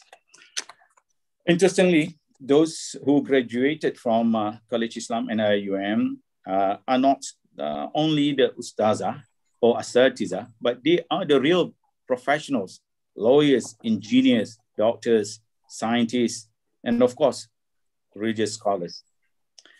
When I was the EXCO members of PERA in 2004, I think before his passing in December, if I'm not mistaken, I met Professor Rauf a couple of times. He was always happy to see many IIU graduates holding senior positions in government. At that time, I remember he was working on the translation. He wanted to publish one translation work, rather a classic work by one of the Muslim scholars. I can't remember the title of the work. He wanted to find it. If I'm not mistaken, it was the work of a Muslim scholars of 13th century. I'm not sure whether Prof. Kamal remember. Do remember? Or Brother Faisal remember the work because it was already published now. He was looking for someone to publish this work. It was already translated into English. I still remember it was a 13th century work by one Muslim scholars. As a certainly Prof Rauf in his in years of educating thousands of Malaysians have shaped the brightest mind of our time. And Malaysia is blessed today with generations and generation of excellent citizens contributing in one way or another to the betterment of society. I recall in the formative years of IIUM, majority of academics in CFK, for example, Center for Fundamental Knowledge, were the former student of Professor Rauf, Prof. Kamal, Ustaz Muhtar Shafi'i, and I think Allah Yarham Ustaz Dawood, Muhammad Dawood, if I'm not mistaken, that was one of the members. I remember in that early years, we were struggling to find the best curriculum that later came under the Islamization of knowledge. I was enjoying the debate of what constitutes the right definition of knowledge and how to integrate modern sciences with Islam. Of course, no doubt Professor Kamal is one of the architects of the university in terms of the curriculum and the philosophy and the philosophical foundation of the university. Professor Rauf, in my humble observation, represented the traditionalist school that strongly attached to the Azhari.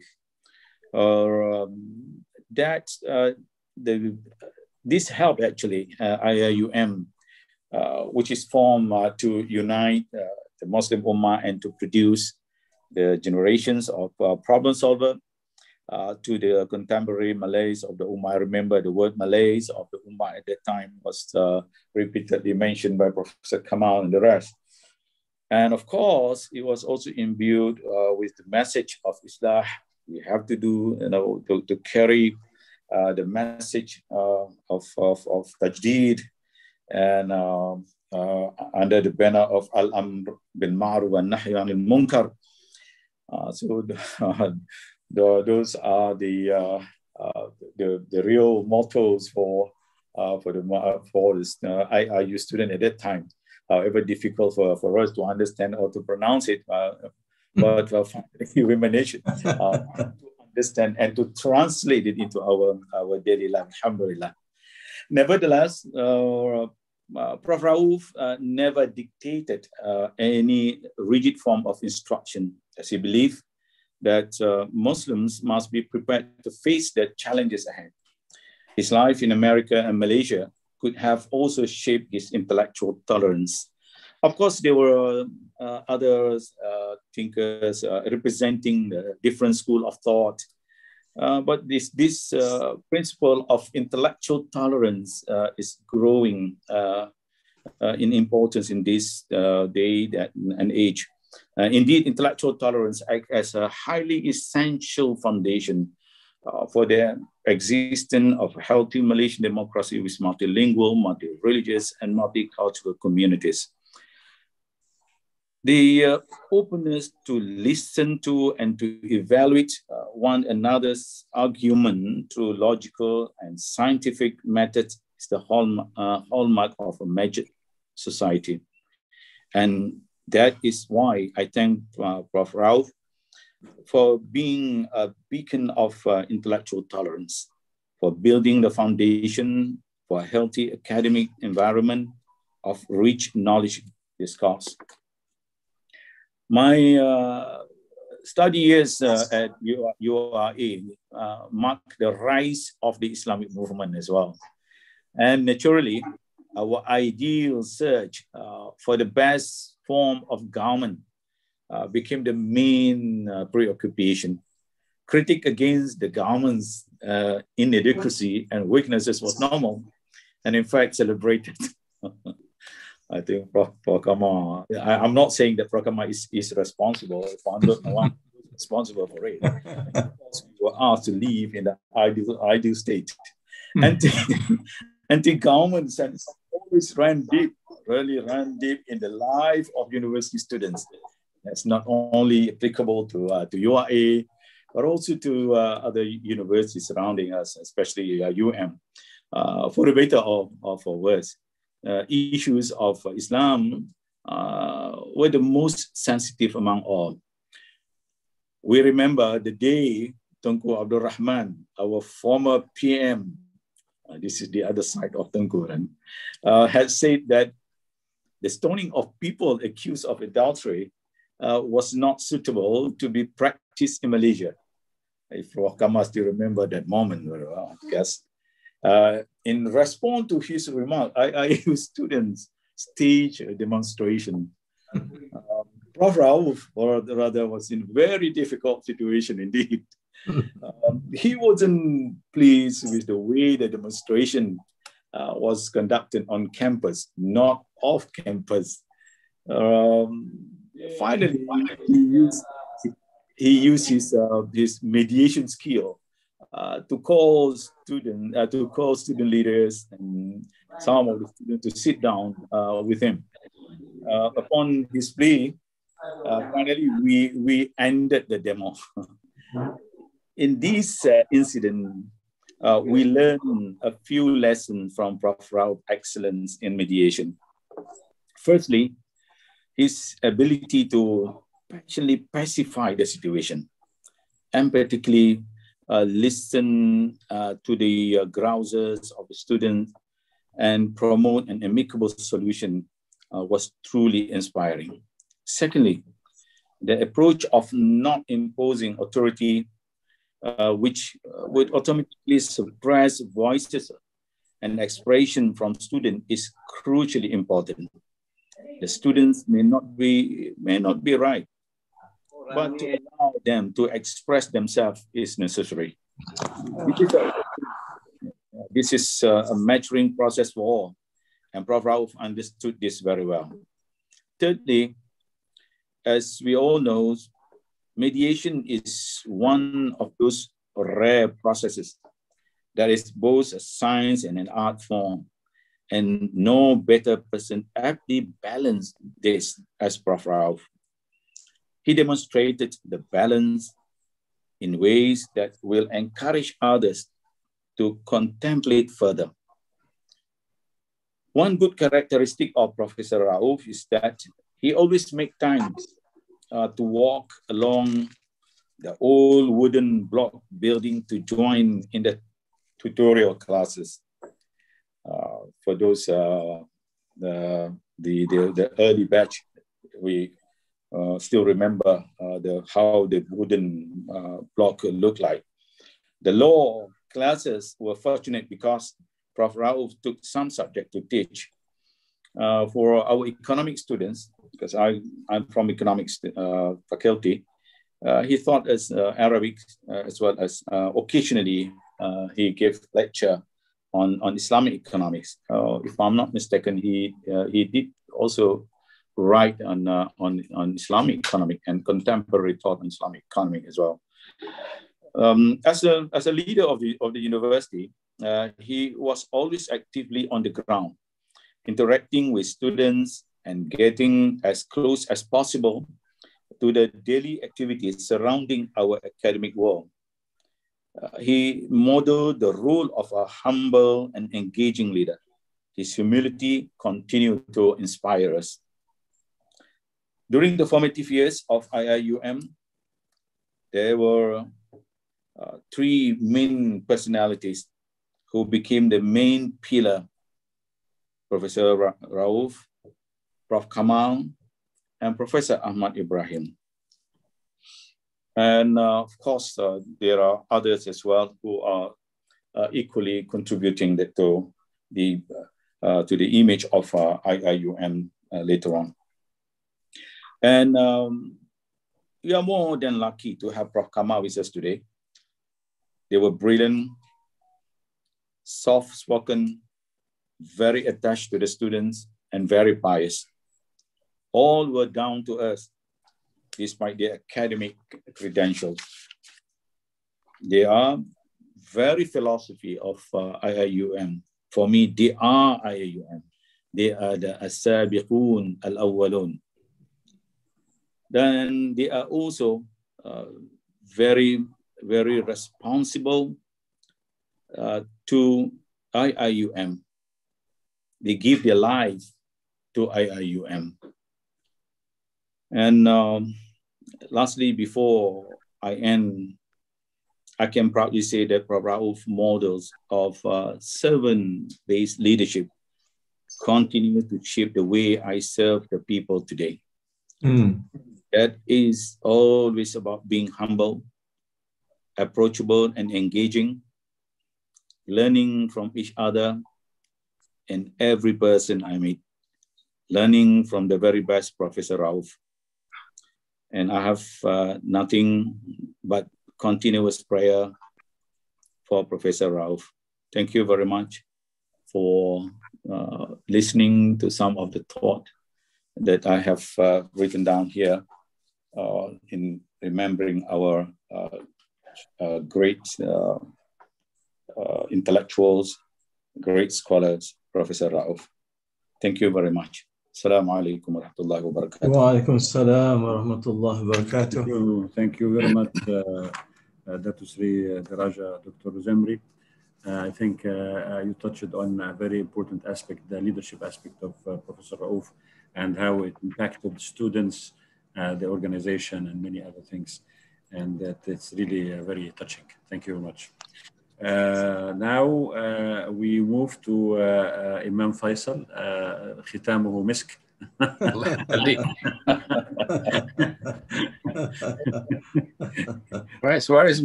Where is my mask? So also I really appreciate Imam Faisal. When I contacted him, also I know he has a lot of things on his schedule. He was immediately, he said, okay, let's arrange a call. And we spoke for almost about 2 hours, actually on the phone, detailing what we are planning to do and his also views and his, he has many issues.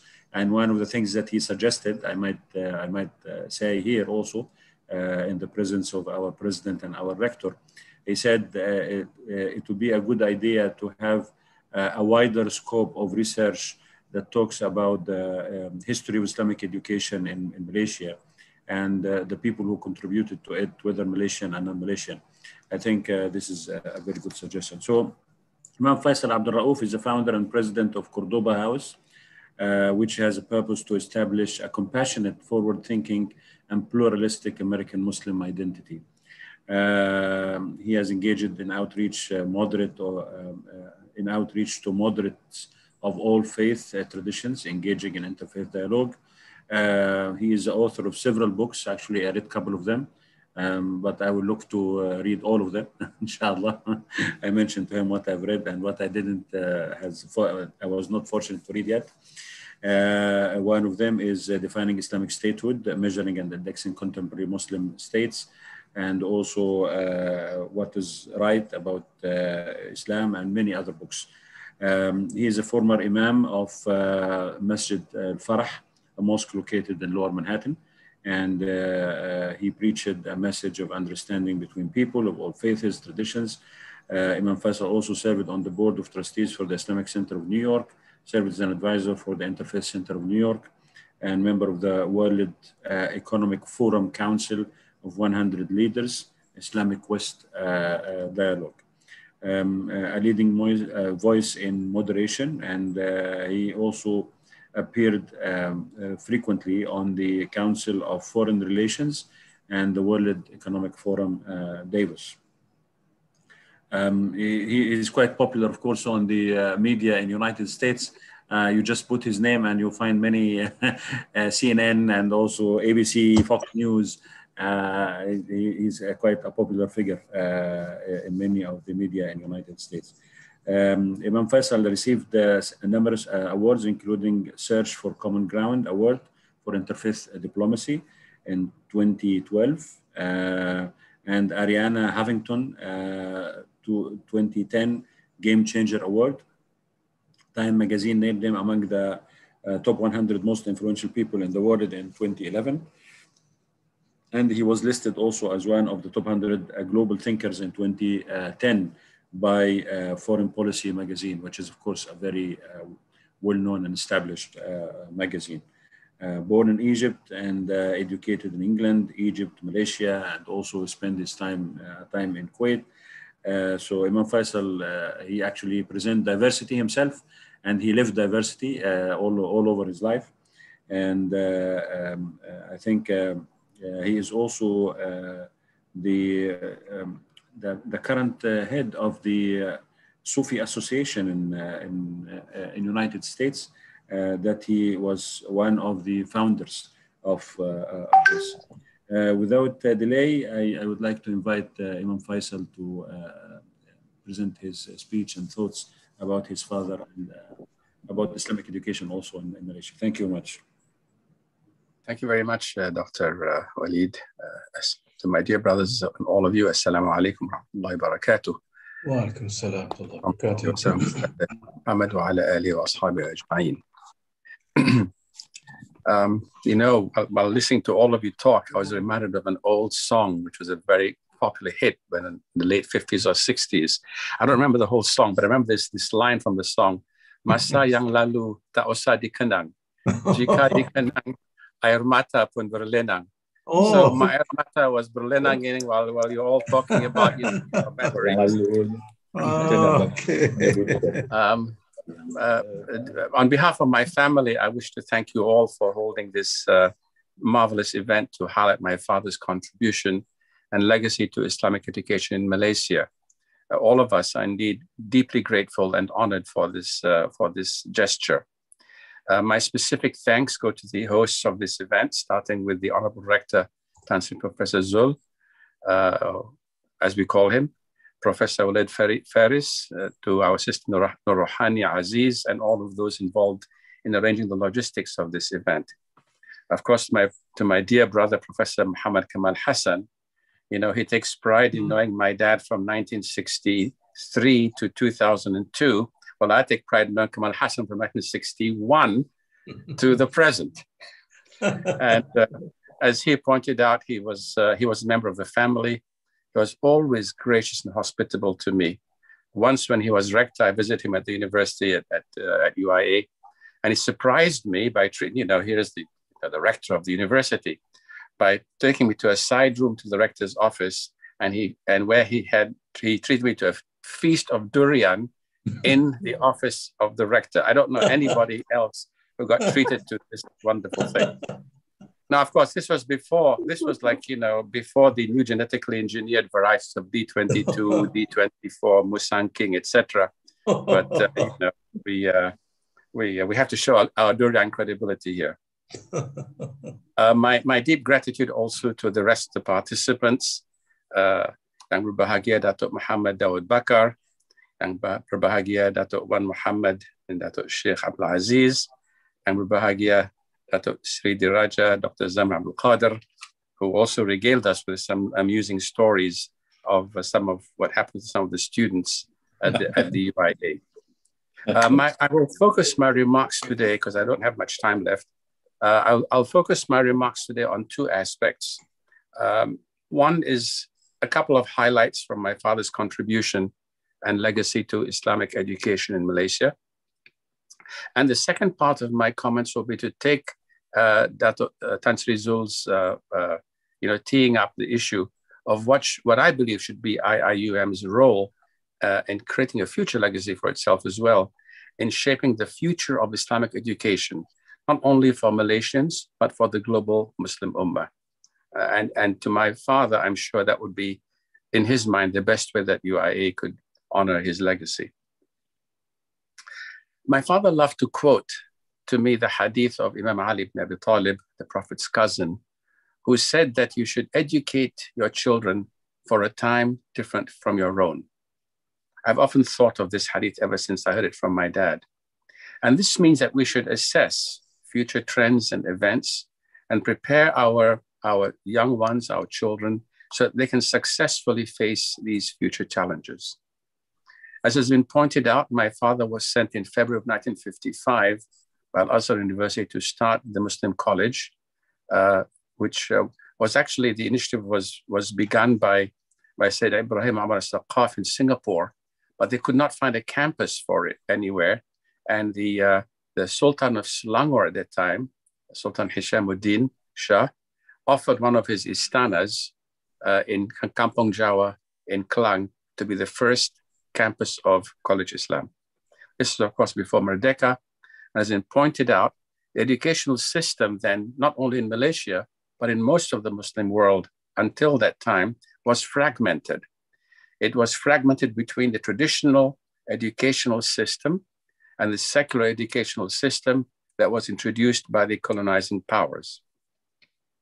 Traditional education was based on the Kutab system, which existed in Egypt and other Muslim world countries, of teaching students the Quran and Arabic to the extent of the qualifications of the particular teacher. And for those who graduated from that Kutab system, were able to who are very, very few, try to continue their Islamic studies at an institute like Al-Azhar University. The Kutab system in Malaysia was then known as the Pondok system, taught in the kampongs, and in Indonesia as the pesantren school system. The pesantren still exists in Indonesia, as many of you know. At that time, the European colonizing powers of England, France, and to a much lesser extent, Holland and Italy, introduced their own educational systems which taught the so-called secular subjects like mathematics, physical and social sciences, and of course, the language of the colonizing country. Because the governments at that time, even in these colonies, were run by the colonizers, the outcome, or one outcome of this bifurcated educational system, was that the graduates from their secular educational system were the ones who were selected to run the civil service. They were the ones who were offered the jobs in government. Whereas the social byproduct of this was that graduates from the traditional educational system had no professional future other than to become relatively poorly paid teachers of the Quran and Arabic, while the graduates of the secular educational system went on to become civil service employees, had government jobs, had better jobs, better paying jobs, better salaries, more influential positions, ultimately became the leaders of the country or the leaders of the government. So this created a social fragmentation and rift in many of these societies, much less in Malaysia than it was in Egypt, for example, or in Turkey. When Egypt, we used to have the shuyukh and the effendis, as they used to call them, those who were graduates of the Kutab and Azhari system, and those who were graduate of the Cairo University and Ain Shams University and the other universities. And particularly in the major Islamic societies of Egypt, Turkey, Iran, Nigeria, India, and Pakistan, Bangladesh, this rift, existed and to some extent even has its continued existence as well. Now, my father had the benefit of studying both at Al-Azhar University, where he obtained the highest degrees of Al-Aliyah and Al-Alamiyah in 1944. And in 1950 was sent by Al-Azhar, you might find this surprising, to study in England, where he got his bachelor's and master's degrees from Cambridge University and his PhD later from London University. Now, the fact that my father was able to do that he was sent to England by Al-Azhar, was the result of the efforts by Sheikh Muhammad Abdu, who was Sheikh Al-Azhar back in the late 1800s, and who was Sheikh Al-Azhar, and who felt that the Al-Azhar would benefit by being exposed both to the traditional hermeneutics and Western hermeneutics. But at the time of Sheikh Muhammad Abdu, his efforts to expose the Azhari students to this kind of educational was frustrated, because many of his contemporaries who had the power also, in the deans and others, felt that teaching Azhari students the language of kuffar, what they call language of the kuffar, like English and French, was bordering on something haram. But his students, when they then became the deans and teachers of Azhar University, a couple of decades later, were able to implement his views, and my father was one of the beneficiaries of this attitude. Now, you may smile at this, about the language of the kuffar and clothing of the kuffar, but when I first went to Malaysia in 1955, you would never see a Malay praying in a mosque in pants and a shirt. Even the Malays who wore, shirts and pants to their offices would take along their sarongs and their baju Melayu to the mosque, change into their baju Melayu and sarong, perform their Jummah prayers and their salah, then change back into their work clothes and then go back to the office. Now today, you'll see Malays praying Jummah with baseball caps and reverse T-shirts with logos of like Hard Rock Cafe and other Western companies and cargo pants. Why? Because today we no longer associate Western clothing, language, or Western culture with any religion or even with any anti-religious attitude for that matter. Now, at the time my father first came to College Islam, the students who came to the college were products of the Pondok educational system. They had no exposure to studying English. Many of them did not know English at all, and to any of the secular subjects. Now, because of my father's relationships with both Al-Azhar and London University, he succeeded by 1960 to have the degree of the College Islam recognized by both Al-Azhar University and by London University as equivalent to a bachelor's degree. Now, this was unthinkable at the time. I mean, people, looked down a bit upon the Muslim college students as being somehow from the lower rung of the economic ladder, the lower rung of, whatever you might call it in Malaysian society. But because my father was able to do that and sent the first batch of students to both Al-Azhar University and London University to obtain their masters and that the first two who went to London got their degrees in law. So those who returned with these advanced degrees, especially from London University, they were readily recognized by the Malaysian education authorities as no less qualified than those who graduated from the University of Malaya. And they were now deemed qualified for all government and civil service jobs. So this one single accomplishment of my father did more to break this, what I call a societal divide in Malaysia between those who graduated from the traditional Pondok school system and those who graduate from the secular educational system. Now, as many of you know, College Islam then went on in another incarnation to become University Kebangsaan, I believe, and the rift between the two systems of education were permanently erased. In 1959, the University of Malaya, which was then in Singapore, opened up a new campus in Pantai Valley. It was then, as was pointed out by one of the previous speakers, that my father was invited to become the first head of the Department of Islamic Studies.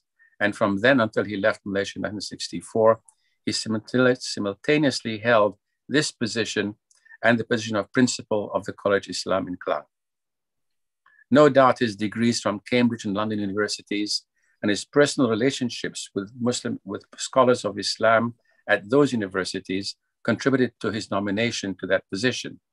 In fact, when my father defended his PhD thesis at London University, his board of examiners consisted of 3 leading professors of Islamic studies: Professor Arthur Arbery, whose translation of the Quran called The Quran Interpreted, and whose translations of works of Arabic and Sufi poetry and philosophy are among my favorite pieces of literature, was one of his examiners. The other 2 were Alfred Guillaume and Professor Robert Sargent. After 2 hours of defending his thesis, which was on predestination and human free will in the Quran, al-Qada' wal-Qadr, as it is said in Arabic, Professor Arbery commented to my father that it is an excellent piece of work. My father was very pleased with that comment, by the way. My father taught an Introduction to Islam course at the University of Malaya and was proud in his later years that many of the future leaders of Malaysia took that course, among whom were people like the future head of the Malaysian Central Bank, Tan Sri Zeti, Dato Sri Anwar Ibrahim, and Tun Mahathir's wife, Siti Hasma. But the 2 most notable students who actually specialized in Islamic studies at the University of Malaya were our brother, Professor Muhammad Kamal Hassan and Tun Abdullah Badawi. My father always believed that the success of his students reflected on him. And he took enormous satisfaction and pride from not only the professional accomplishments of these 2, but also in their personal human excellence of their human behavior, their piety, their iman, and their ihsan. And no one who knows Professor Kamal Hassan, and no one who knows Pa'la, Tun Abdullah Badawi, leaves without feeling their human excellence, without feeling that they're in the company of someone whom Allah calls among al-muqarrabun, those who are Allah's intimates and dearly beloved ones. This highlights another notable thing about my dad. He did not regard education as just a transformation of knowledge, the teaching of a subject. It was that, certainly, but it was not just about the transformation of knowledge and information. It was equally as much about the Islamic moral education of the individual. My father was very dedicated, completely dedicated to improving, lifting, and encouraging his students to be the very best that they could. He was not punitive, as I mentioned, as Professor Kamal mentioned, if they committed a mistake, but always sought to find a way to fix the situation and make his students even be better. I'll illustrate this point by a couple of stories that describe his personal impact on his students over and beyond the kind of impact that my dad had upon those College Islam graduates who went on to advanced degrees at Al-Azhar and London universities. One was of the late Ismail Arifin, who was a student at College Islam from Pahang. My father noticed that one year he did not return after the holidays to continue his studies. So my father wrote to Ismail. At that time, there were no cell phones and communication was very difficult, asking why he did not return. Ismail did not respond. So my dad persisted by having some of the college staff, who were Malays, like maybe they would be able to find out, to contact his family.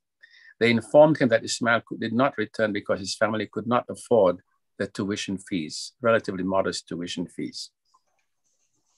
On learning this, my father got the board of the Muslim college to exempt him from the fees, grant him a full scholarship, and wrote to him, said, please come back. The result was that Ismail came back. He finished his degree. He was tops at College Islam, #1 in the Arabic language. He went on to continue his studies at Al-Azhar University, and he returned and became a lecturer at University Kebangsaan. Ismail was eternally grateful to my dad, for without my dad's help, he felt he would never have attained the position he did. And when my dad returned to Malaysia in 1983 to become the first rector at IIUM, Ismail was one of those who wept on meeting my dad. The other story I had was when my dad was rector at IIUM. Apparently, if I remember the details well, a Bangladeshi student, male student, fell in love with another UIA student. I don't remember whether the girl was Bangladeshi or not. Maybe some of you might know the details of this story. Apparently, they were caught alone together, and the authorities at the university wanted to punish them, I guess, for what they deemed un-Islamic behavior. Now, my dad never considered falling in love un-Islamic. I remember that case. You know the case? I remember. Classmate of Dr. Zamri. So my father instead, as I remember the story, and you can all correct me on this, my dad called each of the students to his office. He asked the boy if he generally loved the girl, and the girl if she loved the boy. They both said yes. He then asked them if they were serious and would be willing to marry each other. They both said yes. My father then contacted the parents of the boy and the girl and asked the parents for their permission to have him have their children wed. They agreed. As I was going over this story, I just could not imagine in my mind, I could imagine in my mind what must have gotten to the minds of the parents when they got a call from the rector of the university where their kids were studying. Even in America, when a parent gets a call from a high school principal, they start worrying and saying, what did my kid do wrong? So just imagine having the surprise of a parent, having the rector of IIUM calling to ask for your daughter's hand in marriage. I imagine that would be a very difficult request to refuse. Anyway, my dad then had my mother get a wedding cake for them and arranged for a wedding ceremony and party. So from this, you see, my father always looked for the most harmonious solution to a situation. And in the process, I believe, taught us an important lesson on educating the human individual, because it was not transfer of knowledge. My iPad and my computer has more knowledge than I have, but it is the education of a human being which is really the objective. And so now to segue to the second part of my presentation, which is what I believe should be IIUM's role and future legacy in shaping the future of Islamic education, not only for Malaysians, but for the global Muslim Ummah. Since 1965, I've lived in the United States, and I've become, over the years, a spokesperson for Islam in America, and in fact, even in other Western countries. I've been to Australia, to Europe, etc. In 2003, as a result of 9/11, I started an initiative focused on improving Muslim-Western world relations called the Cordoba Initiative. One of its projects is what we call the Cordoba House Project, and one of Cordoba House's programs is an educational program suitable for our children growing up in Western cultures. As all of you here know, education is a humongous effort. It's huge. It requires significant human resources, which in turn requires significant financial resources. That's why education deserves its own ministry. And in Malaysia, we have a Minister of Education. Much of current Islamic education in the Western world, to the young ones I'm talking about, not at college and universities, to our young children, is ad hoc. It's taught by volunteers and people who are not necessarily pedagogically qualified. We started an Islamic school, therefore, which we call the Cordoba School, for our young ones in New York, because many of the parents who come to this did not feel comfortable with the existing so-called Islamic schools. They found them too parochial, too based on a back home approach country. If it's from Pakistan or from Egypt or from West Africa or whatever. Its approach was based purely on a transfer of knowledge and hardly, if any, focus on the spiritual development of the individual. One way I've described our school is to say that if our deen is Islam, Iman, and Ihsan, these schools, which call themselves Islamic schools, are just Islamic schools. They don't focus much, if any, on teaching Iman and Ihsan. So I wanted to, therefore, the way I describe our Cordoba School program or objective is to be not only an Islamic school, but to be an Imanic school and an Ihsanic school.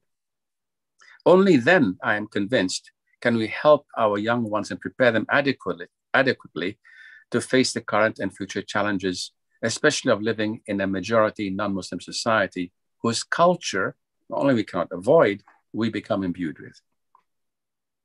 So as we developed our syllabus over the following couple of years, we discovered we had no problem in getting students.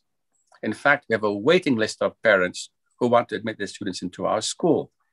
Our greatest difficulty was in finding qualified teachers to teach our program. When we were interviewing teachers, we recognized those who recognized the lack of capacity to teach our syllabus, they just backed out. Those who were willing, we discovered, we still had to engage in like training or discussions about what we wanted them and how we wanted them to teach our young ones. So what I quickly realized was that in order to teach a given syllabus, one also has to teach the teachers. And I learned through this experience firsthand the critical role of teachers' colleges in ensuring that an education is effective and that it delivers on its intended objectives. So as much as we individuals, let's say I as an individual may have talent in any given subject, say mathematics, but I will still benefit enormously from being schooled. And I go to school for 10, 12, 13 years and go to university so that to advance the depth of my knowledge and expertise in mathematics. But even if I become a great scholar in mathematics, it does not necessarily mean that I can teach mathematics well. Being a great math teacher or a teacher of any given subject is a separate skill from being a great scholar of mathematics or of that particular subject.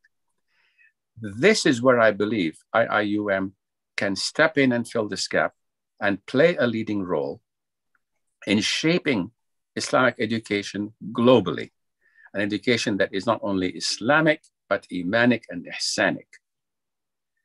What we also need today is an education that is global in its outlook and includes educating students in a Western culture. Now, Western culture is not just, culture of, Europe, America, Canada, and New Zealand and Australia. Whether we admit it or not, the whole world has been influenced by Western culture. And what I've discovered is that the wealthy or the elite class, what I call the elite class, in all countries in the Muslim world and the rest of the world for that matter, they send their children to Western universities, to England, to the United States, to France. Dato Zamri came to Temple University. Professor Kamal Hassan came to Columbia University. So we all, they go to Western universities, and the result is that many of the elite in all these societies are very Western, to various degrees are Western in their outlook, their modes of dress, their lifestyles, their politics, whatever. In my community in the United States, I also see increasing intermarriage between Muslims of different cultures, and between Muslims and non-Muslims for that matter. I have myself conducted many such weddings between a white American man and a black American lady, between a Bangladeshi lady and a white American man, between an Indian Muslim lady and an Italian American man, between a Bosnian lady and a Senegalese man, between a Pakistani man and a Turkish lady. And the last wedding I just performed, a couple of weekends ago, between a white American man and an Emirati lady. All of them are successful professionals. They are lawyers, pharmacists, doctors, working in the financial or banking sector. The generation of their children need an Islamic education suitable for them. So we need, in addition to that, it has to be informed by a globalized fiqh, a fiqh which is suitable for the Western and the global world today, a jurisprudence that is suitable for Muslims living in increasingly globalized societies. And we cannot just easily impose the classical fiqh of one madhab, especially on couples who combine different madhabs. I can tell you stories like, a lady from Pakistan who called me, or somebody who called me and said, a friend of mine had a fight with his wife, and he said, I talaq you 3 times, instead of anger. And then after a day later, he got regretted. And he called his mullah in Pakistan and said, no, you have to leave your wife now. You can't live with her, and they just don't know what to do. So helping such members of the Western Muslim community requires not only sufficient familiarity with the theory of Islamic jurisprudence, it also requires a keen insight into the vagaries of human nature and how to apply such rules in a meaningful way so that people accept them with some level of understanding that can enable them to internalize these laws or rules. I mean, I would coin the expression applied Islamic law to refer to this practice of how to practice Islamic law in such contexts, to differentiate these skills from purely theoretical knowledge of Islamic jurisprudence.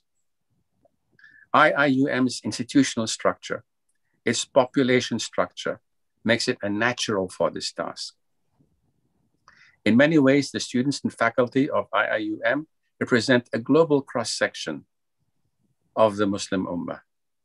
And as we say in America, it's therefore a no-brainer that IIUM should play a key role, if not the key role, in spearheading such an initiative to develop a grand educational plan for the future of Islamic education, focusing on the individual, on Iman and Ihsan in addition to Islam, so as to fulfill Imam Ali's hadith that I quoted in the beginning of my presentation, namely that we educate our children for a time different from our own.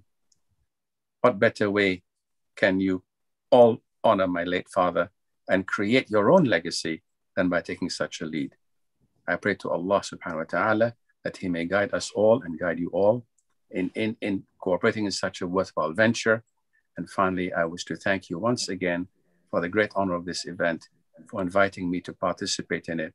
And I pray that Allah may bless you all with his peace and his salams. Assalamualaikum warahmatullahi wabarakatuh. Alaikum salam wa rahmatullahi wa barakatuh.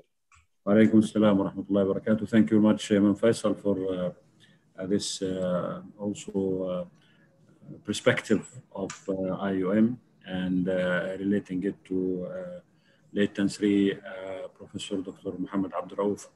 I would like to thank all the speakers and participants in this webinar. We have made you to stay a bit late at night because actually it was also very early in the morning for Imam Faisal. So we are on the opposite sides of the world.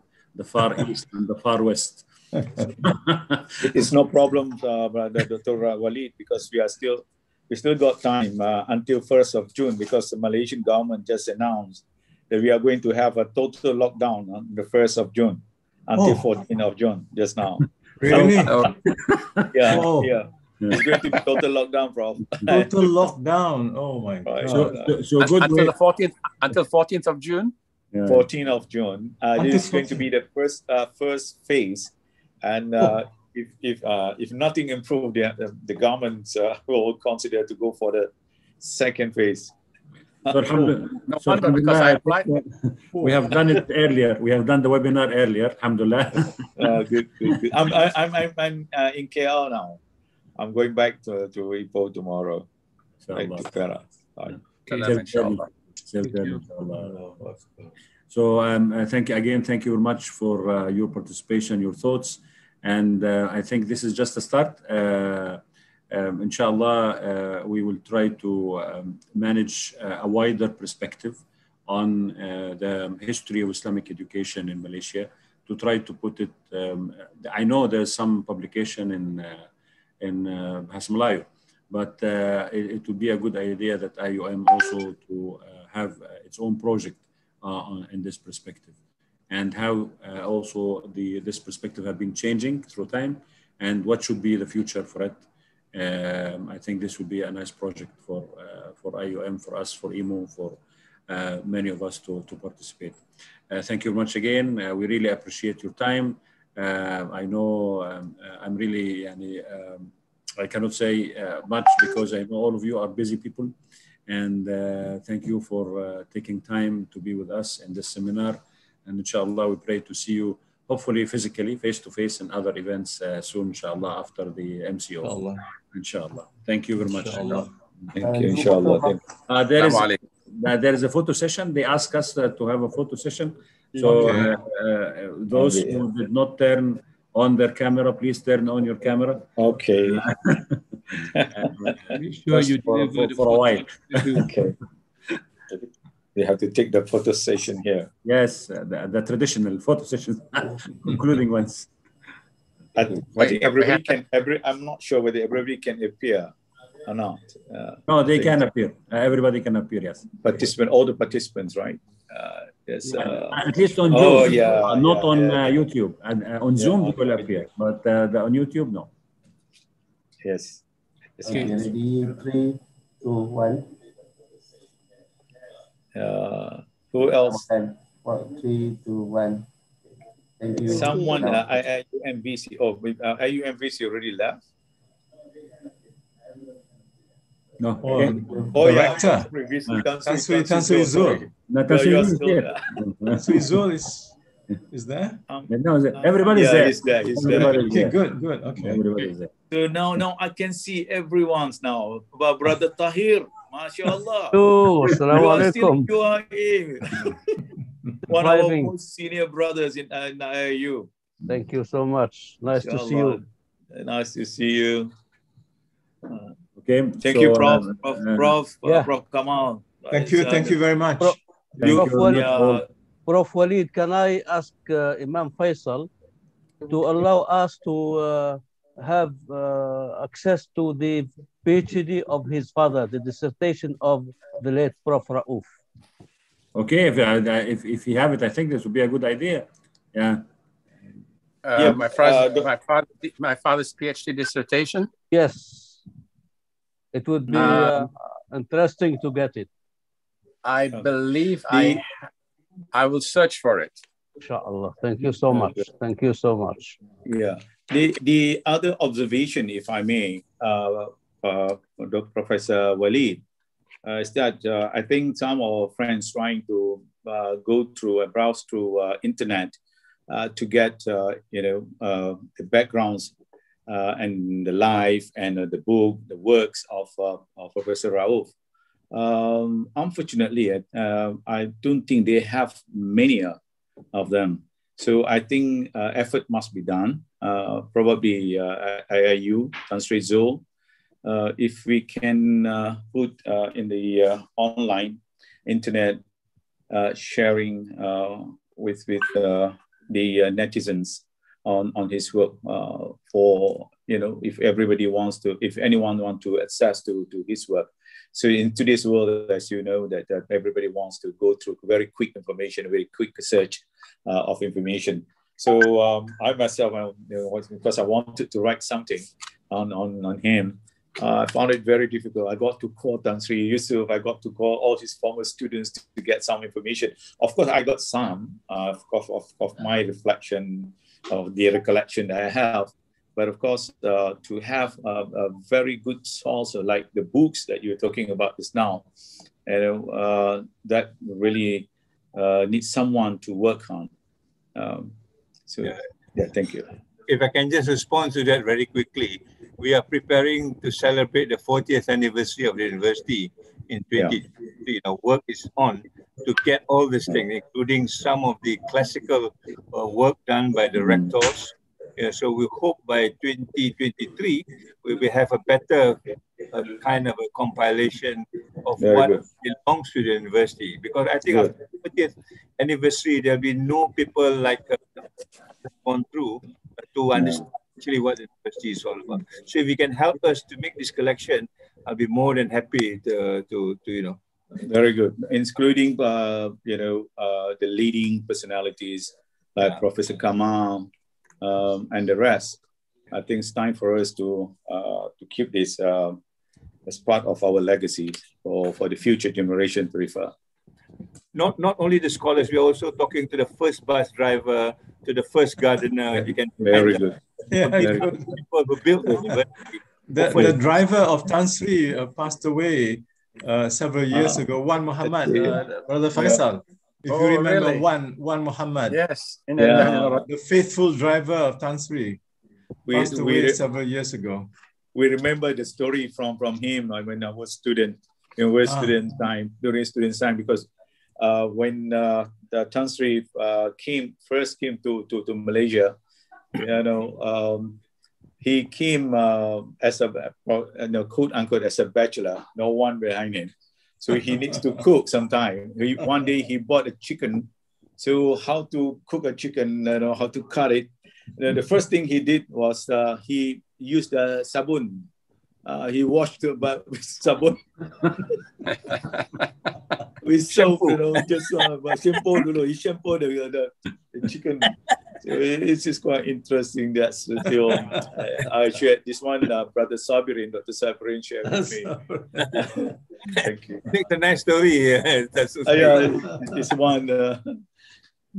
Thank you. One of the funny stories I remember about the driver, my father's driver, when my father was in Kuza, and then the driver apparently one day entered to whoever the president or the principal of that Kuza was, and he was very upset. He said, "What?" So he asked, "What's the matter?" He said, Professor Abdul Rauf the other day asked me to take him because he wanted to makan anjing. And he said, "How can a Muslim scholar want to eat a dog?" and he realized that my father wanted to makan angin. and the driver didn't understand. He couldn't understand my father's accent.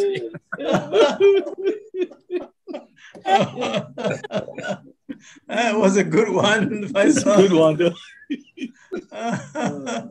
It's like the book Sejarah Melayu, the conversation between Maulana Ishaq with the Sultan, if I'm not mistaken, Sultan Mansur Shah.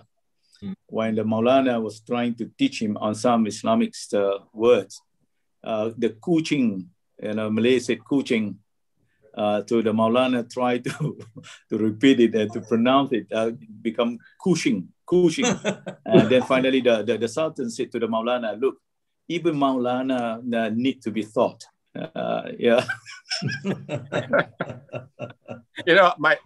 My niece Iman, I have a niece who wanted me to teach her the tajweed of the Quran a little bit. And when Dato Zamri was talking about the sheen, the story, I remember she had a problem when she was reciting the first verses of Safat. So, she pronounced min tin lazim. So the difference between the ta and the teen, you know, ta. So tin lazim is created from sticky mud, whereas teen is figs, is you know. So I said, no, you're not. We're not created from sticky figs. We're created from sticky mud. And she said, I can't hear the difference between tin lazim and tin lazim. See some of the challenges that we have in languages. Yeah, that's right. Yeah. Thank you once again. Thank you. Thank you once again. Thank you, everybody. Thank you, everybody. Thank you very much for this. Really enjoyed it. Alhamdulillah. Assalamualaikum. Jama'a Mubarak. Malaysia. Eid al-Mubarak. Thank you.